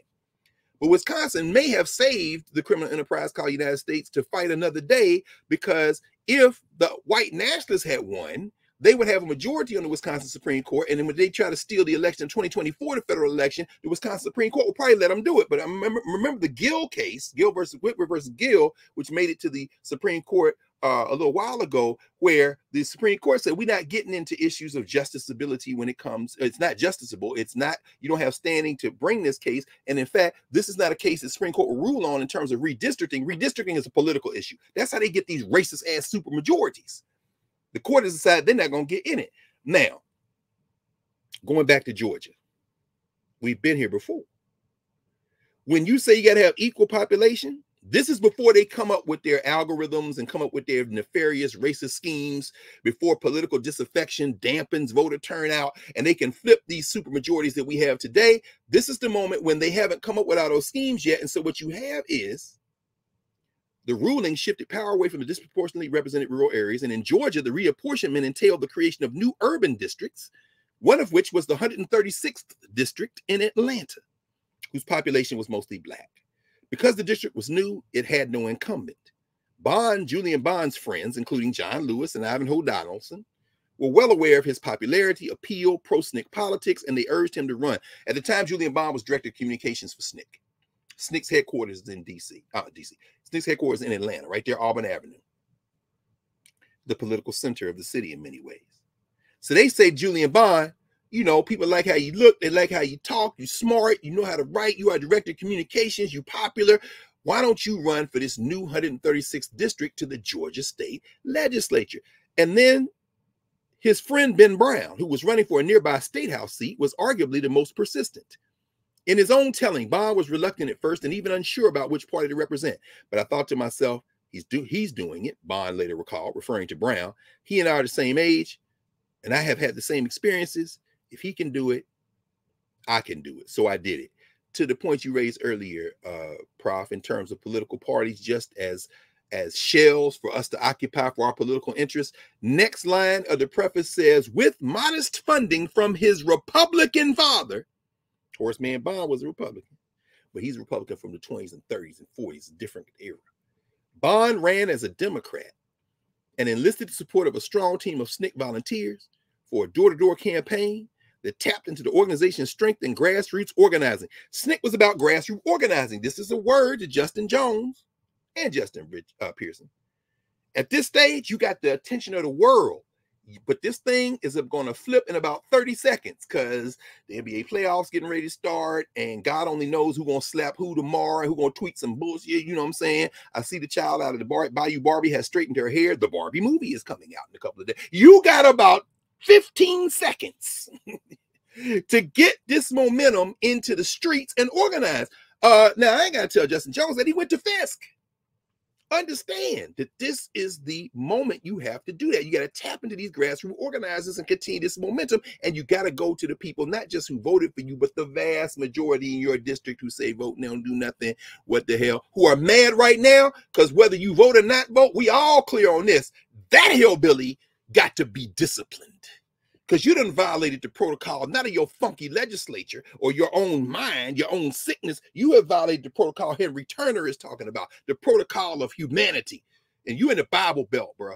So get out there and get these people. It's onward Christian soldiers. This is a spiritual war. Go talk to them old Black ladies and get their grandkids who might say, I ain't voting for shit. Oh, I'm sorry, Grandma. I'm sorry. I know I ain't supposed to cuss. Okay. Yeah, I'll sit here for a minute. Yeah, I saw that. I ain't like it either. What you going to do about it? Okay, this is your moment. Going on. This is 1964. He says, Julian Bond says, we get a case of Coke, give it to somebody, and they'd invite their neighbors over, and I'd make a speech. Then I'd say, if I do get elected, what is it you want me to do? That's the SNCC Foundation. Ella Baker said the job of organizers is to put themselves out of a job. You come into a community, Bob Moses said, you sit there, you talking with people, and more importantly, you're listening to people. What do you need? What do you need? Okay, how do we get it? What do we want? How do we get it? These are the lines. Not I'm coming to give you a speech and you're moved, the tear drops down, and you vote me back into office. No, that is the objective of access and opportunity. No, the access and opportunity objective is one thing. Equity and distribution, what do you want? I keep seeing you pulling your side. You okay, man? What's wrong? Your side hurt? Well, last time you been to the doctor. You don't have insurance? Let me write that down. We need to get you some insurance. Okay, can you talk to some more of your friends? Because I got to get in office to do that. In fact, we need a lot of people in office. In fact, why don't you come with me? Would you mind? When I get elected, I'm going to have a hearing. I want you to come testify. You ain't got to tell all your business, but I think it will be very compelling because I'm moved by the fact you keep moving from side to side. You okay? This is timely work, yo. This is the kind of work SNCC did. And so on June 16th, 1965, Bond won 82% of the votes in his district. He and Alice, his wife, left for a Quaker-sponsored meeting tour in England, and upon his return home, Bond faced a crisis that resulted in national attention to his politics and personality. at a January 6th, 1966 news conference. SNCC chair at the time, John Lewis, read and distributed a SNCC statement detailing the organization's opposition to U.S. involvement in the Vietnam War. SNCC was out front on Vietnam. Why? Because in 64, as the United States is ramping up, it's the same funky United States federal government that had been messing around in these people trying to fight colonization, like the Vietnamese against the French. Since the 40s and 50s, they're trying to fight their way out. In fact, as I talked about last week, Ralph Bunche, while he was trying to negotiate in Congo, the damn CIA in bed with the Belgians going to assassinate that same Patrice Lumumba that Bunche was so impressed with, then said, I think Lumumba might be crazy. I don't know. That's whatever, Ralph, because Lumumba's like, I don't need to talk to the Negro. I need a UN peacekeeping force. Ain't you the man? The Dag Hammarskjöld said, set up the force. Ain't you got a force? And they fighting real war in the UN. You got the Russians in Lumumba's ear. You got the UN in there. And you got these white boys plotting to take him out, and they take him out. Well, in Georgia, in 1966, SNCC, fresh off of Freedom Summer in 64, fresh off of organizing in Lowndes County, Alabama, 65, 66, getting people elected. And I would point you not only to Zahara and Michael Simmons' story, but also to the beautiful story that Gwen Patton, a graduate of Tuskegee University and recent ancestor, wrote called My Race to Freedom. A life in the civil rights movement, Gwen Patton, seriously, because she ends up in Atlanta too. And here's where I'm going to end for today with this and Julian Bond. Bond wins that seat. But then SNCC comes out against Vietnam, in part because when they were in Mississippi in 1964, organizing people, what do you want? How do we get it? You got teenagers who are saying, you know what? I don't want to go to Vietnam. What? Yeah, my people in the military, they talking about war. We need to come out against this war. And it is the people of Mississippi, particularly these young people, who tell SNCC, we got to come out against the war. Bond gets elected, SNCC comes out against the war, and the hillbilly horde, paper tigers, studio gangsters, deny Julian Bond his seat.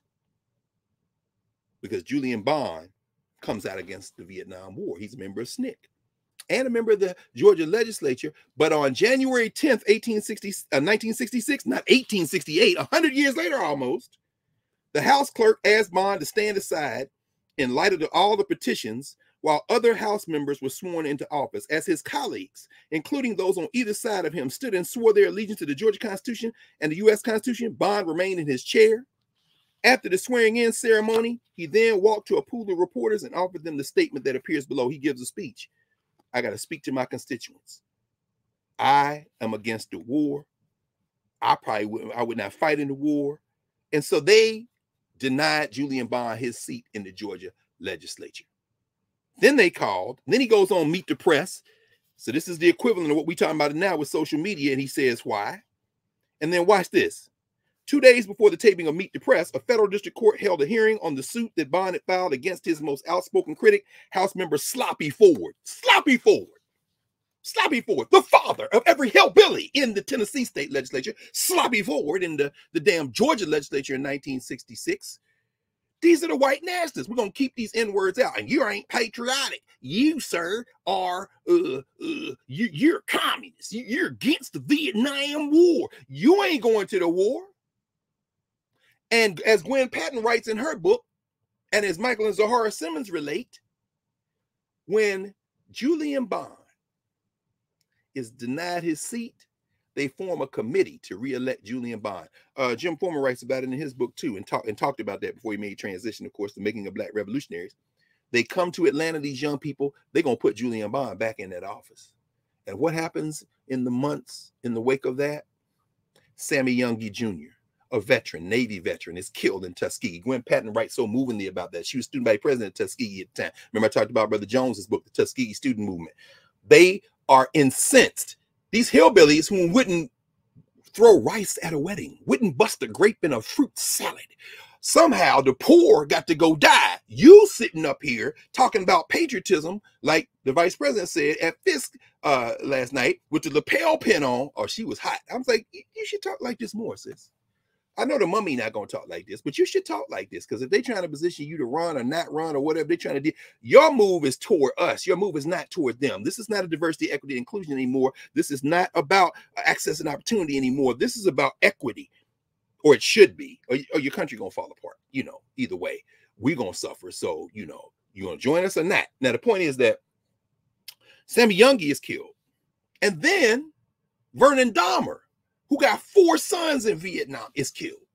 This is the legendary Vernon Dahmer in Mississippi. Vietnam's a serious issue. SNCC has come out against it. Bond comes out, joins them, of course, because he's in SNCC. He's also in the state legislature. They put him out, and then the court, federal court, Elbert Tuttle, you've heard me mention Judge Tuttle before, is a great book on him. Griffith Bell and Lewis Morgan ruled 2-1 that Bond's support of the SNCC statement provided rational grounds for the House's conclusion that he could not faithfully swear to uphold the state and federal constitutions. These judges, 2-1, say, yeah, because we can't trust him to uphold the state constitution and the federal constitution. Again, that question, do Black people have a right to exist in the formal U.S. political universe? Yeah. Freedom of speech, watch what you say, as Ice-T said. Goes on. Bond appealed to the ruling to the United States Supreme Court, and on December 5th, 1966, the court unanimously ruled that Georgia had violated Bond's right to speech. So what happens? In the meantime, Bond had stayed in the race for the open seat in his district. He won the special election that was called shortly after the House had denied him his seat, and he also won the regular election after that. So let's cut it today. Justin Jones, Justin Pearson, if they're sent back by the councils of Memphis and Nashville, respectively, they still got to have an election. Bond went through that, the version of that in Georgia, won that appointment, and then won the special election to get his seat again. Finally, on January 9th, 1967, Bond took the oath of office and was seated in the House as the elected member of the 136th District. The House paid him $2,000 in back pay for service wrongfully denied. But here's where I want to go with that. Not that he was put out, although that's the context for bringing this up. Those young people who moved to Atlanta, like Gwen Patton, like Zahara and Mike Simmons, that came to Atlanta to work on that campaign to re-elect Julian Bond, that became the Atlanta Project of the Student Nonviolent Coordinating Committee. And they said, we must turn inward. We need Black power. This is when Mukasa Ricks, who's still around in Atlanta, still going strong, involved in this as well. This is when you see the SNCC split. The national office, there's tensions there. Ruby Doris Smith Robinson, you know, she's directing SNCC at the time. You know, she has sympathy with the Black nationalist position. We don't need white people in the SNCC. They ain't but about 8 of them in the national office anyway, but she still got to try to manage the office.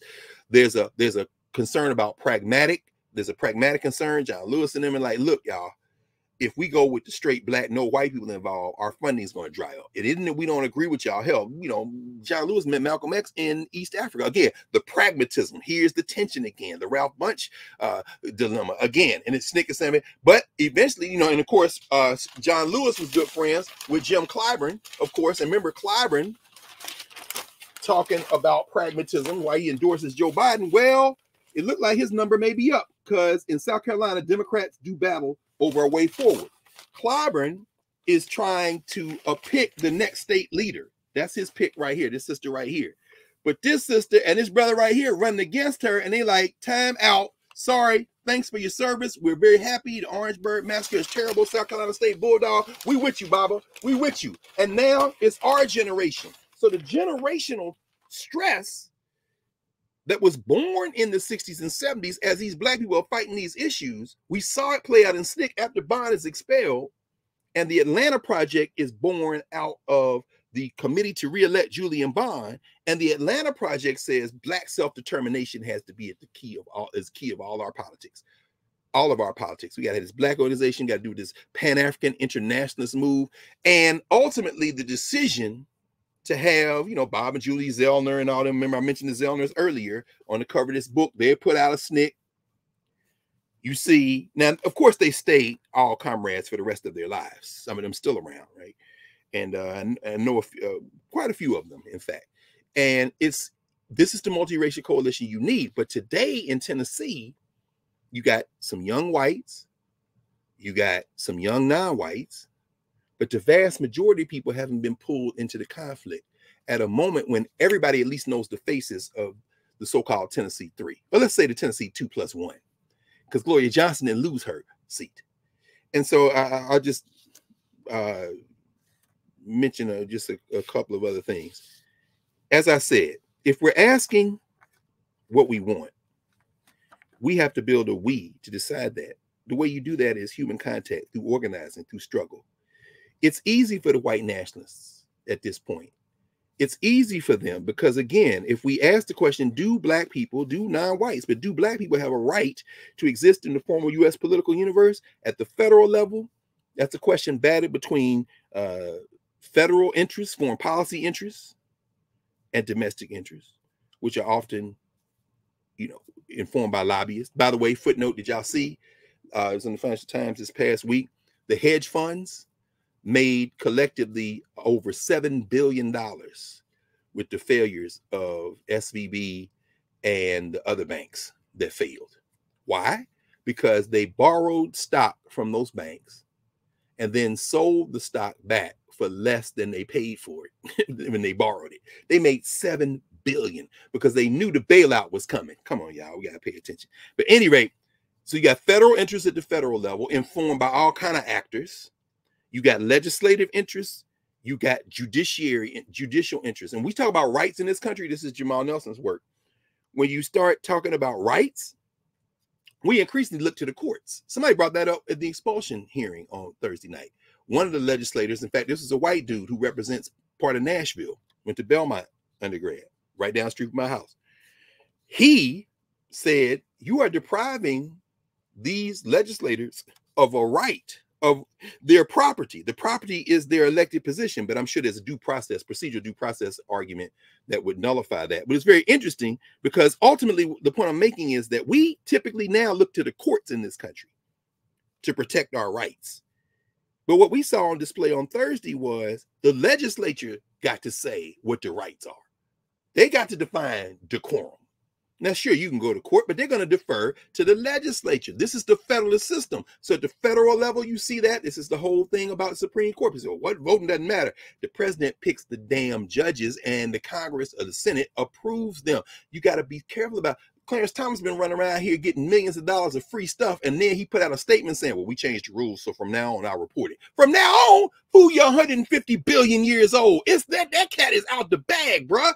And now Dick Durbin, the chair of the Judiciary Committee in Senate, is saying, we're going to have some hearings about this. We may have to do something about this. Impeach his ass. You could do it. You could do it. Put your back into it. Since we've been beating up Ice Cube, I figured I would quote an Ice Cube line. At the state level, you have the same thing. You have the executive, you have the judiciary, and you have the legislative. The governor, the white nationalist governor of Tennessee, Bill Lee, who was threatening Tennessee State now, so he ain't said too much because the legislature doing the dirty work. Will it find its way into the courts? Probably not, but they got those courts packed. Now, at the local level, you got executive and legislative. You have judiciary too, but it doesn't function in the same way. So when we start talking about political power in Jackson, Mississippi, in Atlanta, Georgia, when we talk about political power in Charlotte, North Carolina, or New Orleans, we talk about political power in places like Philadelphia or Newark or New York City or Detroit or California, it isn't just the color of the skin, it is the politics. And political power, Jackson is a great example of this, isn't enough, although it is necessary but not sufficient, meaning we know it's not sufficient, but it's necessary. When you've got Chokwe in the mayor's office, that means that your organizing has an ally in there. So what do the white nationalists do at the state level? They try to take autonomy to the state level. This is that punk governor of Mississippi and his supermajority white nationalist legislator. And at that point, you have to get involved. You don't just have to. In fact, registering to vote is important, because you also draw from the voter rolls for your jury trial. When that white boy killed Sammy Younger in Tuskegee, they were going to have the trial in that county. They moved it to Opelika, which is like 5 seconds from when my mother was born, on the floor of the house that my grandfather built with his hands there in Russell County. They moved it over there because the Voting Rights Act, there were so many Negroes registered to vote in where Tuskegee is, that the jury was going to be majority black. They moved it to Opelika to get an all-white jury, and they let that white boy go. So you register to vote in part to be on the roll, and when it's time to vote, you vote. And if you don't like the candidate, run. Julian Bond said he could do it. I could do it. In fact, that's how you get Justin Jones and Justin Pearson, two young brothers. And so finally, on this Easter weekend, we have to think about, we ask the question, do we have a right to exist as political actors in this U.S. legal universe?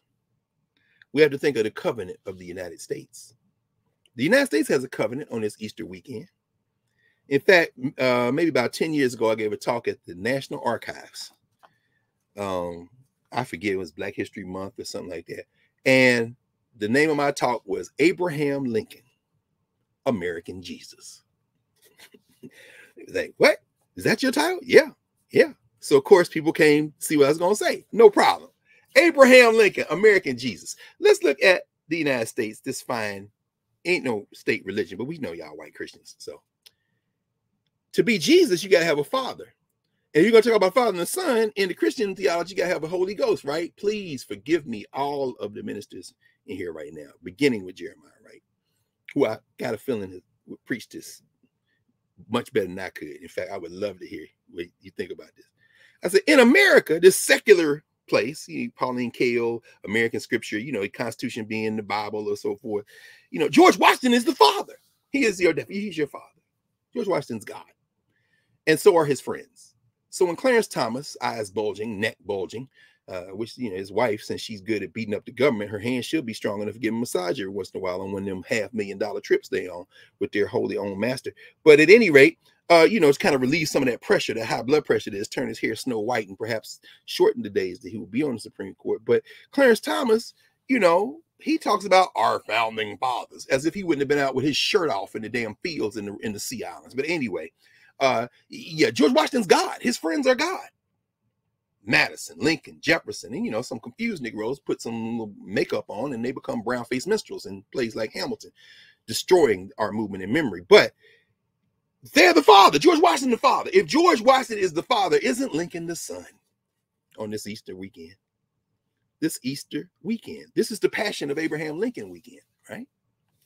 The Civil War ended April the 9th, formally 1865, tomorrow in the U.S. Appomattox Courthouse, Virginia, Lee surrenders to Grant.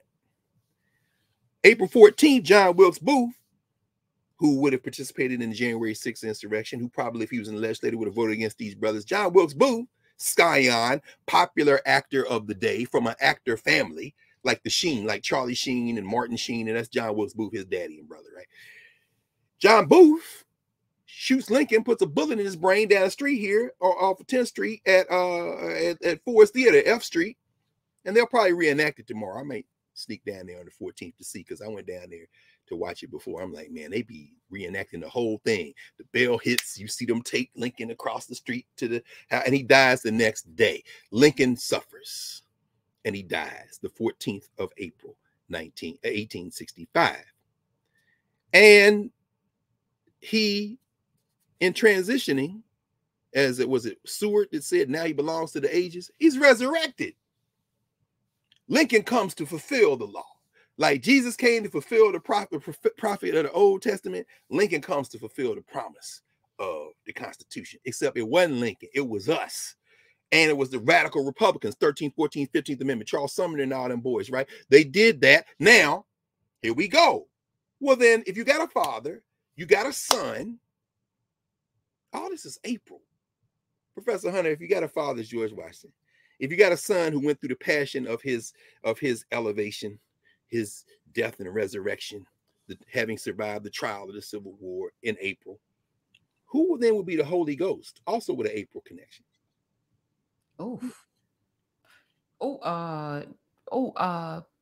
JFK, maybe? Let's think about it. Who was killed on the 4th of April? Martin Luther King Jr. Exactly. So at my talk, I was thinking someone that got assassinated for sure. Exactly. No question. You had all of it. Okay. Here's the thing. This is why I said this is the artificiality of this criminal enterprise we call United States. Jesus. You have created a theocracy masquerading as a democracy.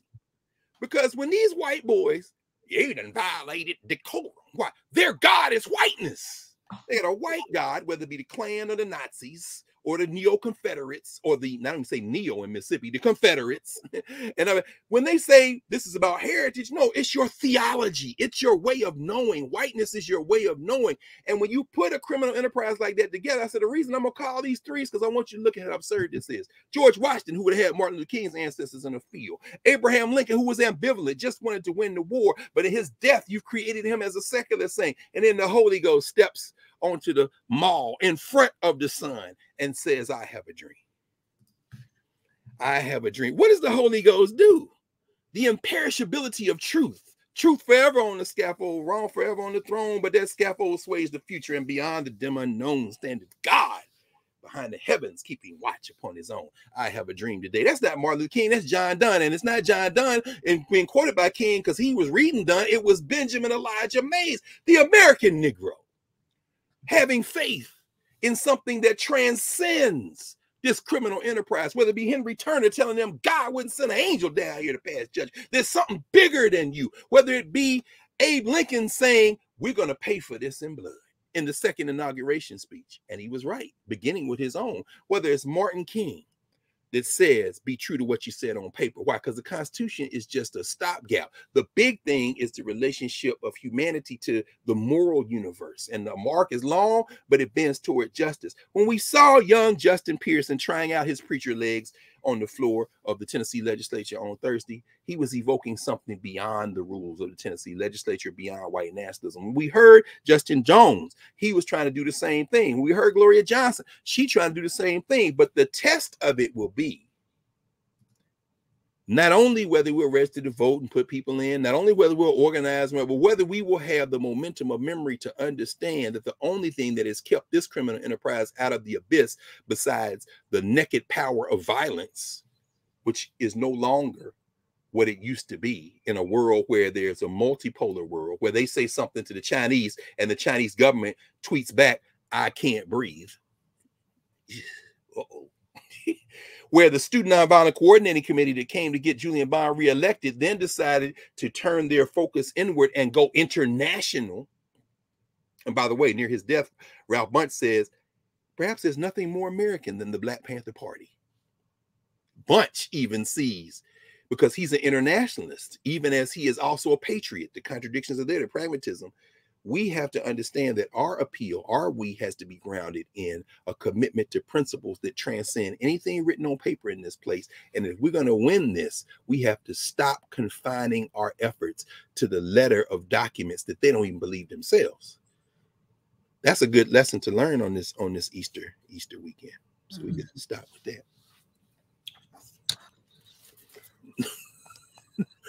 No, I'm just saying. I mean, maybe they don't deserve the Holy Ghost. They don't deserve Martin Luther King. They can't catch the Spirit. I don't know. I cannot wait for Dr. Daniel Black to join us. Yes. There's so many people I know that are triggered right now. Like you are blaspheming the name of Jesus this holy weekend. No, I would never do that. Look, I know, but you know, it's like we run into looking to be offended so that we can have some emotion. No question. My thing is, you should be talk about that. Look, if you are a Christian, look, I'm not gonna steal from Jeremiah Wright or any other ministers, but the guy never had a house. He had to rely on the people, rode a donkey into town. His mans sold him out, counterintelligence program, put him on trial, and the people said, give us the criminal. Give us Barabbas. We ain't want this cat. They crucified him and then persecuted his followers, and then the same place that killed him adopted it as the state religion and kept the persecution going until, what is this, April the 8th? So if you say you're a Christian, come for me. Let's dance. Let's dance. Let's dance. Yes.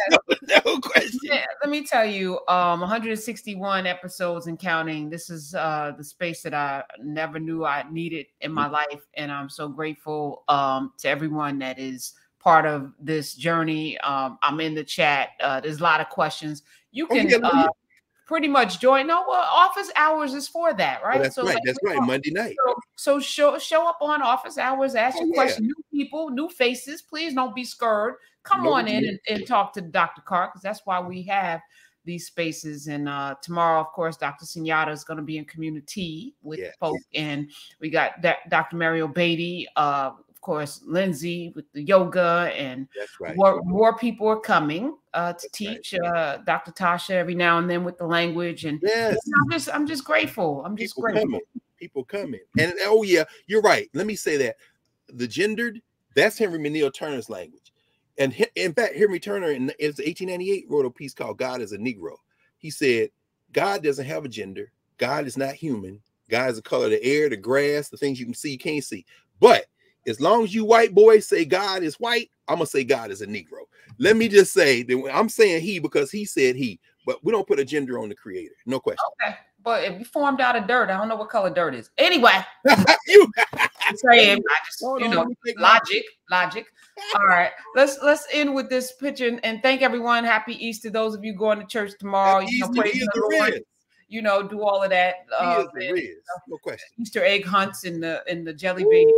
Y'all doing with the peeps. God bless you. And I want to end with this image because I feel like this is everything. Yes. The being in line, the waiting, but she has a book in her hand. Yes. She's reading. So it's not just, I'm not just going to come and show up. I'm going to get knowledge. I'm going to educate myself. I'm going to learn. I'm going to read, and I'm going to sit. I'm going to be patient because my turn is here. Yes. My turn is here. I will cast my vote because I have power. Because I have, if that was my mama, that would probably be the Bible right there. Yes. I love it. I love it. Love you, Dr. Carr. Love you too, Professor Hunter. Love everybody. See you all Monday night. Yes. Bye.